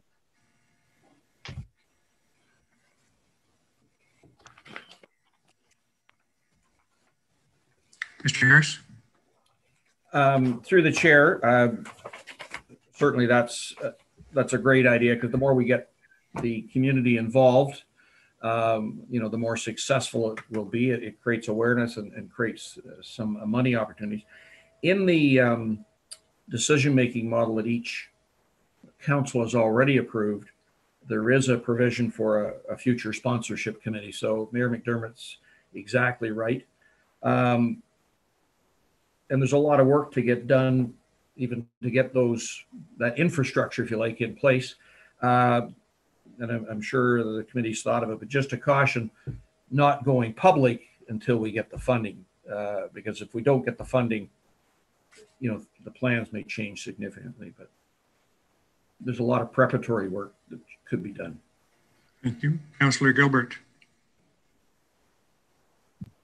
Just with the recommendation of the design and construction, I think I'm going to have a hard time going back to my council to say, we voted on this one or that one until we know if we have the funding. And then, like with Mayor McDermott's suggestion there of commercial and personal funding coming forward, that we might jump up into the next 6 lanes if all of a sudden now it looks like we have more funding coming from other parts and we want to jump up. And I guess my other question is on that constructing, are we going to when we get the funding, I guess, go to an RFP or a tender to do the facility?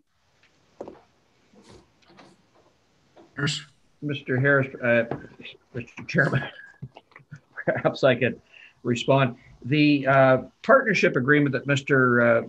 McEachran took us through speaks to that responsibility. The construction and everything that follows after that is the responsibility of that committee. It's a big responsibility, but it's their decision as to how we move this project forward, what gets tendered, a design, build, turnkey, whatever it might be. It would be that new board, that joint municipal board would be their decision to make. And then back to my thought of the, A or B, then should we defer that until we talk to our councils and say, what if, so we have a better understanding of what everybody's thinking? My opinion, we haven't really talked about this at the steering committee, but I would think we need to be ready to respond if we get the approvals. If we get the approvals, we've only got what we've asked for is 32 million. We'd have a bit of time and there's deadlines as to when this project has to be tendered, designed, built, and open for occupancy to meet the federal and provincial guidelines. So I think we could if we get the 73% funding, get all the municipalities behind it. There might be a window of opportunity if we think we can get some big donors, whether it's naming the facility or whatever, because everything out over the 32 million is 100% municipal dollars. So I wouldn't want to tender the project, design it and tender it on maybe we'll get the money. I'd want a greater sense that there were some big dollars in play, and the Burt Liverance Community Center, perhaps. But if there were some bigger dollars in play, then you might design something bigger than what we've got money approved from the federal provincial government. But I think that's to hold off the entire project until we see how that's going to fan out. We don't know if assuming that the committee this evening was happy with all the recommendations, I think there's still some selling that needs to be done to each of the local councils. So I hate to defer that because we might get some money through donations to build a bigger facility. I mean, that starts to stretch it out. Thank you. One final comment, Councillor Gilbert?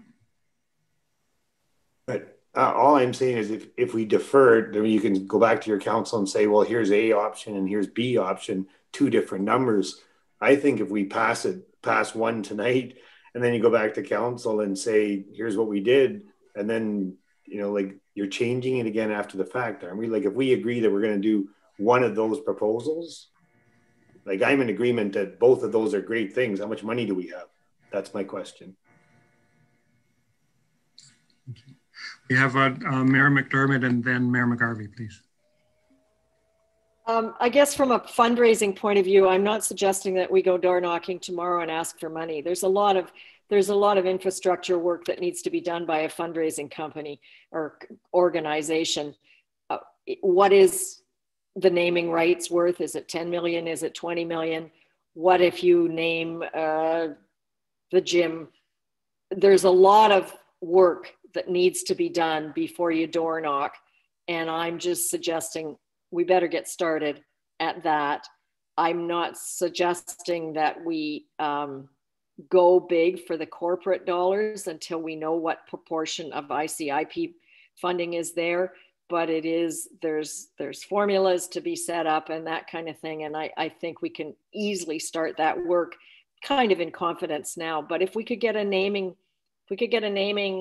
corporation at 10 or 5 million, it would make a heck of a lot of difference between 4 and 6 lanes. Thank you, Mayor. Mayor McGarvey. Yeah, I don't see us jumping into option B, like with the whole enchilada, as they say. So I think if we were going to do something with 6 lanes, and, you know, Mayor McDermott has, you know, she's relayed some ideas as to why, you could do a hybrid of option A and just basically push the wall out, the building out a little bit further and add another 2 lanes instead of going for all of the extra features that option B has, because I think we need to be reasonably frugal on the majority of the building. So really A provides us with everything that we need. And so you end up with an A hybrid that gives you possibly, if we can get the fundraising that's needed to help with that extra cost, to add the other 2 lanes. I don't, you know, it could be A with, you know, an addition to it. I think B is just too much because it's just a lot. Anyway, that's just my opinion. And I think people will have an opportunity to vote on that in a few moments. Other questions or comments around next steps before we consider the recommendations on an individual basis? And a lot of material covered. Thank you, everyone. And Mayor Comrie.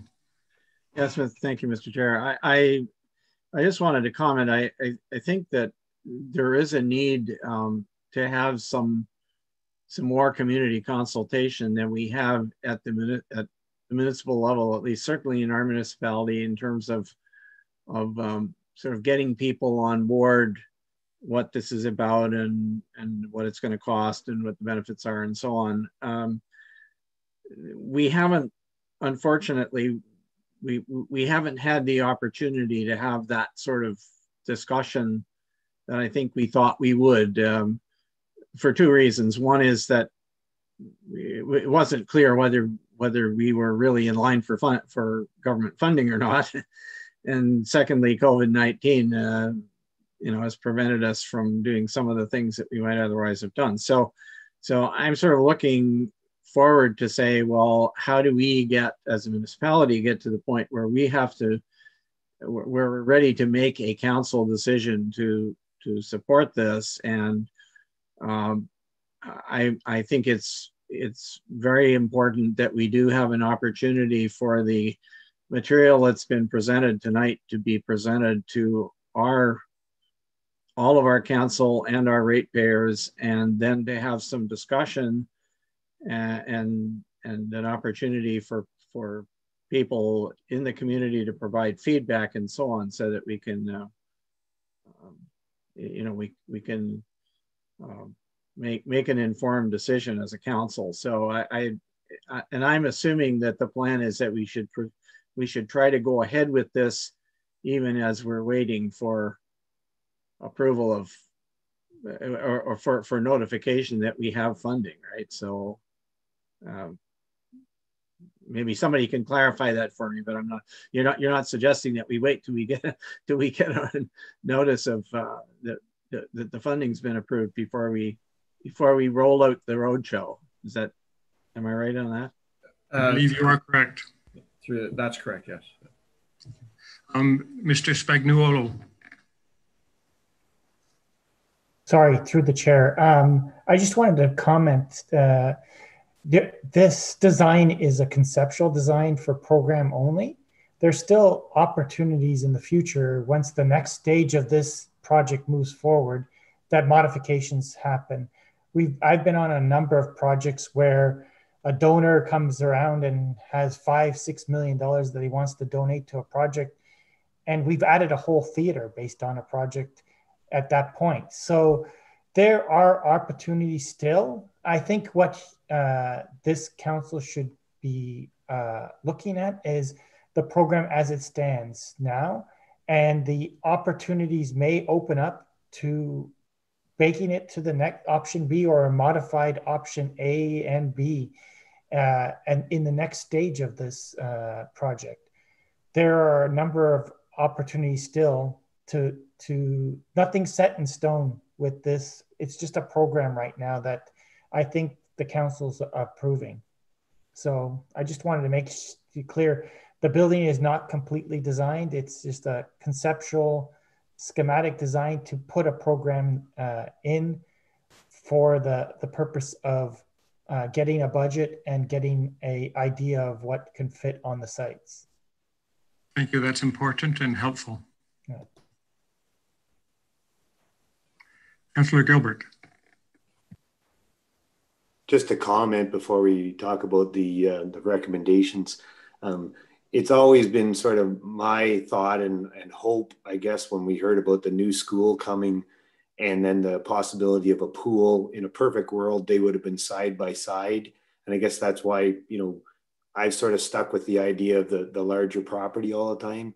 And sounds like the school is kind of stuck in their spot there. So I just wanted to put that comment out there. In a perfect world, when you're building community, all of those things would end up being on the same street or the same property or whatever, but it doesn't sound like it's going to happen here. Through the chair? Yes, sir. The RFP came out for the school this week. There's a site visit tomorrow for the school. So they are pretty set that it's going to be built in the exact same spot. And I agree, we've done projects where a number of projects where there are school and rec centers together. Bracebridge is a perfect example of it.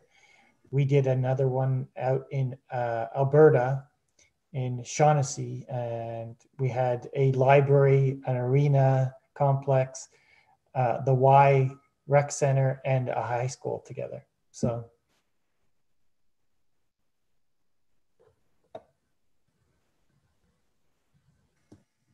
All right. So, ladies and gentlemen, before we move into the recommendations, so they are before you, is there any discussion that you would like to entertain before I ask for a mover and a seconder for our first recommendation?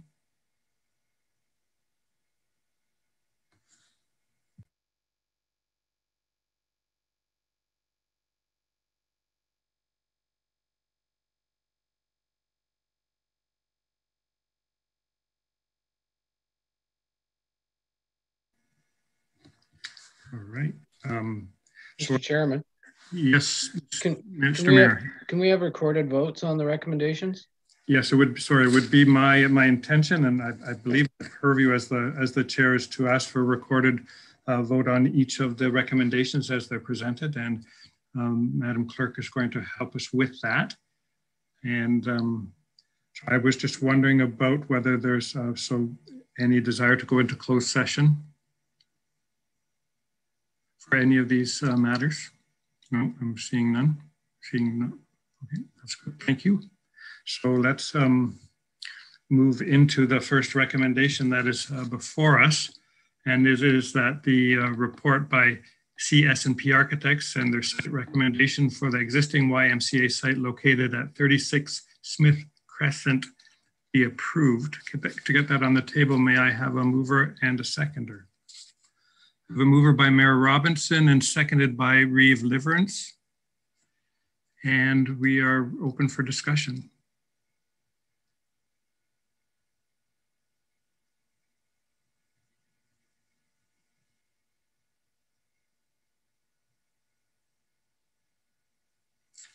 Hearing none, are we ready for the question? All in favor? We're doing recorded votes. Thank you. Yes. Ms. Johnson.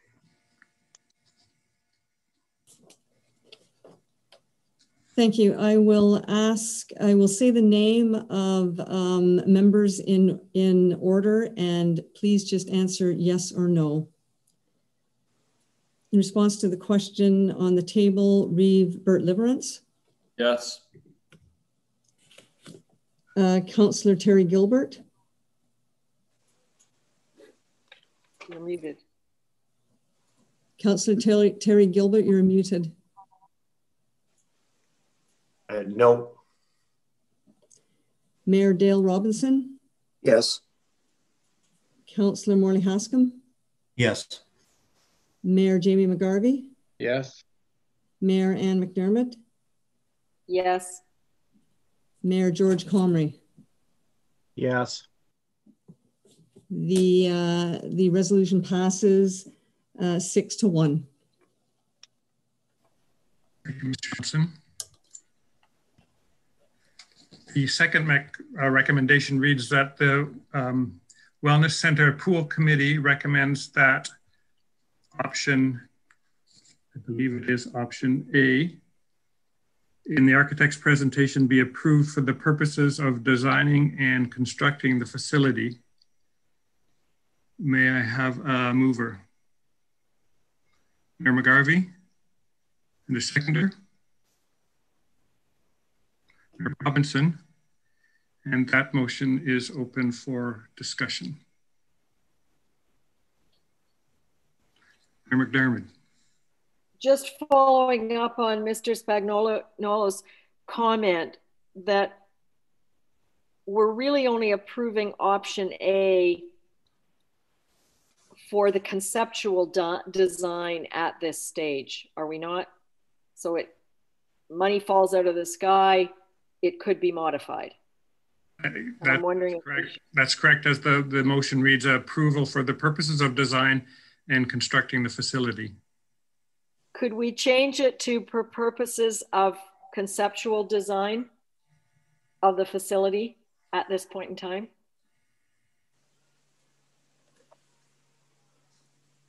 Mr. Chair, I believe we have the conceptual design, if I understand Sam correctly. And we need to go to the real design. And we've got time to change it as that design is happening. And that's all I'm trying to say is that there would be an opportunity if we had more money or we had new information that we could modify it. I don't want to say that we're going to land on constructing option A yet. Oh. Okay, sorry. Members feel sorry, Mr. Spagnuolo. Can you say budgeting for construction rather than construction? Because that's making it more defined. I'm comfortable with that. Are movers and seconders comfortable with that? Councillor Gilbert. Is there an opportunity as well to maybe Mr. Spagnuolo knows the closest building to that design that we could go do a site visit, I guess. So if we did a site visit and we said, everybody likes what we saw after this fact, or everybody would like to see you know, a little bit more of that. I know I've seen a couple, and I don't want to get to the point where you're sort of marketing like the seniors or the small children. You're trying to build a facility that kind of markets everybody, and it'd be nice to walk into a building that is close to this type A. Yes, Mr. Spagnuolo. Through the chair. What we understand is this model is similar to the Innisfil Y, I believe, but we can get you some comparable Y properties that you can walk through. We'll work with Ryan and Rob Johnson from the Y to list a couple facilities that are of similar sizes and that you can look at. Thank you, Councillor Gilbert, and then Mayor Robinson. Well, just like I said, I mentioned the Wasaga Beach one, and we actually went down, a couple of us, to look at that one as part of a site visit to say, you know, what are we looking for? And it looked great for the exercise program and lane swimming, but it didn't look that great for like kids playing or like a water polo event, you know, like different aquatic things going on. So we only get one chance at this. And I guess it'd be nice, like I said, to just walk into a building. Innisfil's not that far. We can certainly make that happen. Thank you. Mayor Robinson. Yeah, Mr. Chairman, I think that addition of budgeting for is a friendly amendment to that resolution. So I'd be in favor of adding that to the resolution. We do have the resolution on the table in front of us. As McDougall's rep, I'll speak to that. I'll be in favor of option A because we've had some input. It's been upgraded from the original option A. Thank you very much to the citizens group. I know no one there will be completely happy in terms of getting everything, but I remember from early marketing courses that when you go to buy a watch, we all want to buy a Rolex, but we end up with a Timex because that's what we can afford, and it's still very functional and serves the purposes. And the other thing on this we have to remember too is operational costs. And if we start adding things, and operational costs are there forever and a day. They don't go away. So we always have to bear that in mind as well. So I will be, as McDougall's rep, voting in favor of option A with the friendly amendment. Thank you. Thank you, Mayor Robinson. So, Ms. Johnson, could you just read the recommendation with the friendly amendment, and then we'll do the recorded vote? That the Wellness Center Pool Committee recommends that option A in the architect's presentation be approved for the purposes of budgeting for construction of the facility. I believe this is purposes of design and budgeting for the construction of the facility. Was that correct? I understood it that it was just budgeting, but I think design and budgeting is fair as well. Thank you. Right, could you please proceed with the recorded vote? Yes, in a different order this time, and I'll be taking the resolutions in a different order. What I mean is the asking members in different order. So I will say your name and please just answer yes or no. Mayor George Comrie. Yes. Mayor Ann McDermott. Yes. Mayor Jamie McGarvey. Yes. Councillor Morley Hascom. Yes. Mayor Dale Robinson. Yes. Councillor Terry Gilbert. Yes. And Reeve Burt Liberance. Yes. The motion carries unanimously 7-0. Thank you, Ms. Johnson. And recommendation number 3 reads that the steering committee recommend with respect to cost sharing be approved as follows. And the table is reads Township of the Archipelago at 11.4%, Township of Carling at 9.2%, the Township of McDougall at 16.2%. Sorry, that's the municipality of McDougall. The Township of McKellar at 9.3%, the Town of Parry Sound at 25.3%, the Township of Seguin at 22.5%, and the municipality of Whitestone at 6.1% for a total of 100%. May I have a mover and a seconder to get that on the table for discussion, please? Councillor Gilbert is moving and Councillor McDermott is seconding, and we are open for discussion.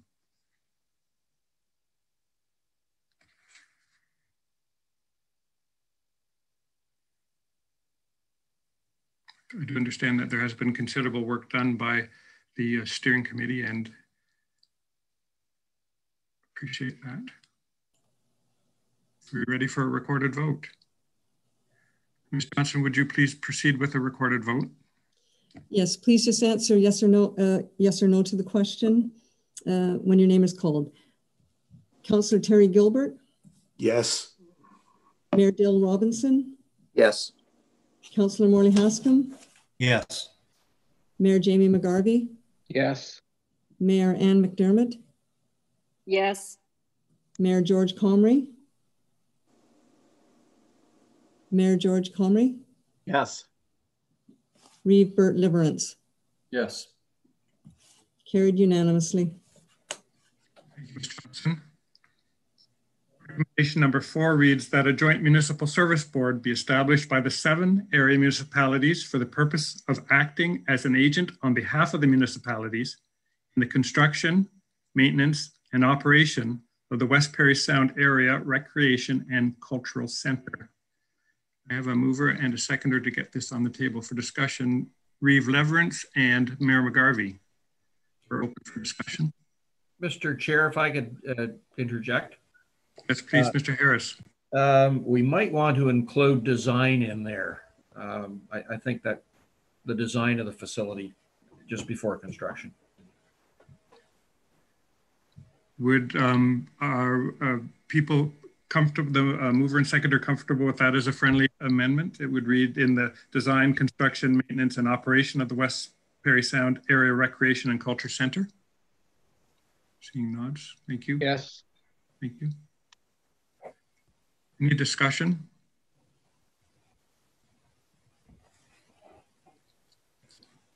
Ms. Johnson, would you take us through a recorded vote, please? Yes, again, answering yes or no when your name is called. Mayor Ann McDermott? Yes. Mayor Jamie McGarvey? Yes. Councillor Morley Hascom? Yes. Mayor Dale Robinson? Yes. Councillor Terry Gilbert? Yes. Reeve Burt Liverance? Yes. And Mayor George Comrie? Yes. Carried unanimously. Thank you, Mr. Johnson. Recommendation number 5, that the Joint Municipal Service Board Agreement be approved substantially in the form hereto attached. May I have a mover and a seconder? Mayor McDermott and Mayor Comrie. And the recommendation is on the table for discussion.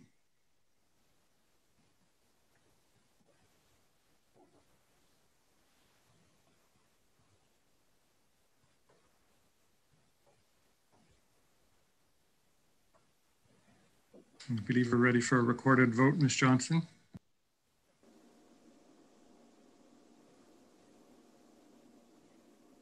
Yes, again, answering yes or no when your name is called. Mayor Dale Robinson? Yes. Councillor Morley Hascom? Yes. Mayor Jamie McGarvey? Yes. Mayor Ann McDermott? Yes. Mayor George Comrie? Yes. Reeve Burt Liverance? Yes. Councillor Terry Gilbert? Yes. Carried unanimously. Ms. Johnson. Recommendation number 6, that the chair of the Wellness Center Pool Committee be authorized to present the Wellness Center Pool Committee recommendations to each funding partner for their endorsement and to the 2 First Nation partners with whatever support the chairman deems appropriate, including the support of CS&P Architects and Tatham Engineering. May I have a mover and a seconder, please? Reeve Liverance and Mayor Robinson. And that recommendation is on the table for discussion.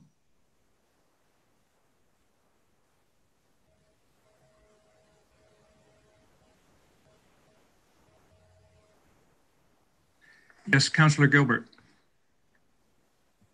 Sorry, I'm not just sure if I understood the last part of that with CC Tatum and the architects. Is that just for questions and things? Is that what you're doing?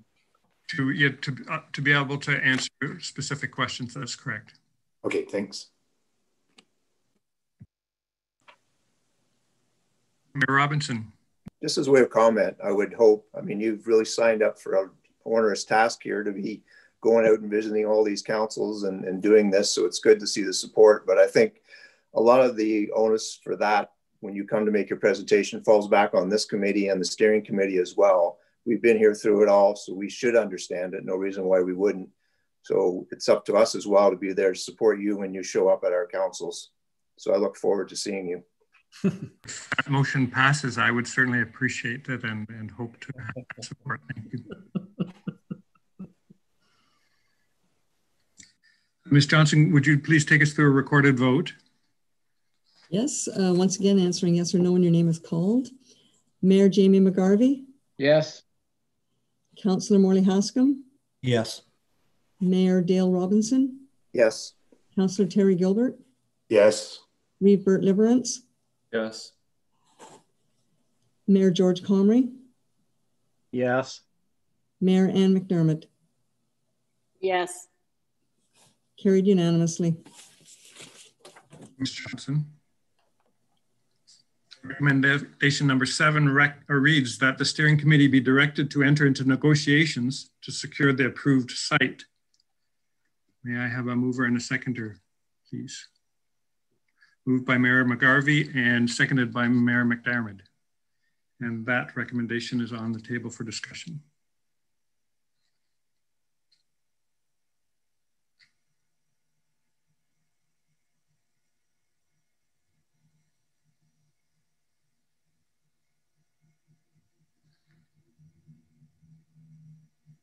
Ms. Johnson, would you please take us through a recorded vote?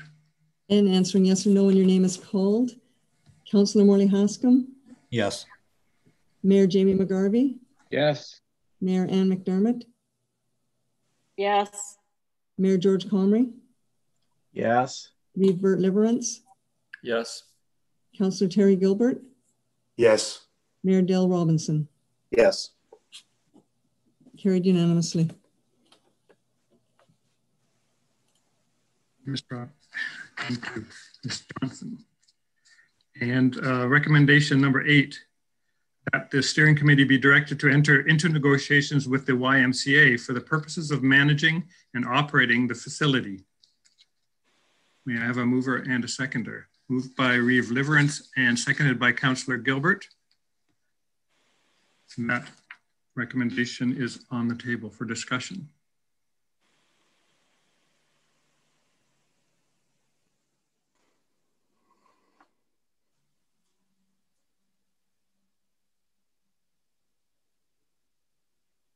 Ms. Johnson, would you please take a recorded vote? Again, answering yes or no when your name is called. Mayor Dale Robinson? Yes.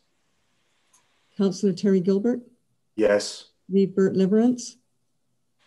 Yes. Mayor George Comrie? Yes. Mayor Ann McDermott? Yes. Mayor Jamie McGarvey? Yes. Councillor Morley Haskam? Yes. Passed unanimously. Thank you very much, Ms. Johnson. And the 9th and final recommendation reads that pending approval of the ICIP grant application, that the steering committee be directed to take the necessary steps to create the Joint Municipal Service Board. May I have a mover and a seconder, please? Councillor Gilbert and Mayor McGarvey. And that recommendation is on the table for discussion.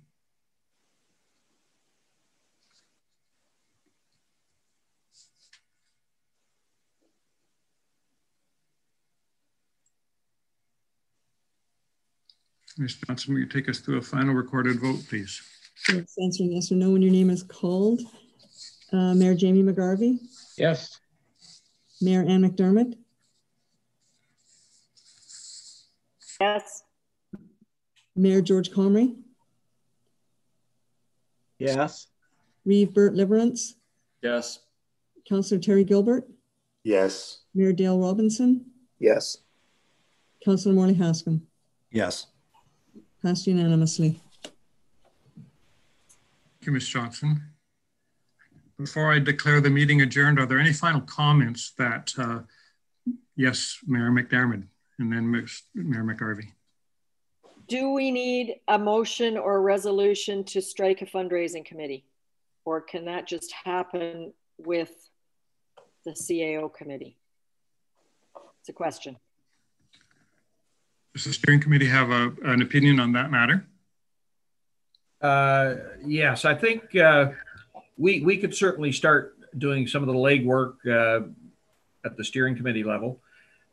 It's currently not part of the mandate of this committee, the Wellness Center and Pool Committee. It hasn't been assigned to any committee at this point. Mayor McDermott? What we could... Sorry, Marianne, you're muted. Sorry, I'm comfortable with that as long as we start doing some of the groundwork that needs to happen. I can give you some templates on capital campaigns and that kind of thing that needs to happen, and then maybe you bring it back to this committee. Okay. Yep. Thank you very much. Mayor McGarvey? Mr. Chair, I just wanted to say thank you to you for leading us through this meeting and all the work that you've done on it. I really want to thank the CAOs for all of their efforts that they've put into it, along with the architects and the engineers. Thank you. I mean, there has been a lot of work that has gone into putting this all together, the grant application and this work that has been done for tonight with regard to setting this whole process up. Big thank you. It's, you know, sort of a accumulation of all the efforts that have been done.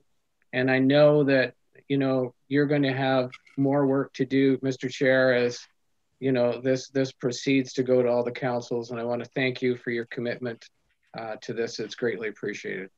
Thank you for those comments. It is a team sport. This is tremendous work on all of your behalfs and your teams as well, and compromise, difficult discussions. So it is our time, and there's lots of heavy work to continue, but we will be successful, and this is very exciting. So with that, I am going to call our meeting to close and adjourn. Thank you very much for your time. Stay safe, everyone.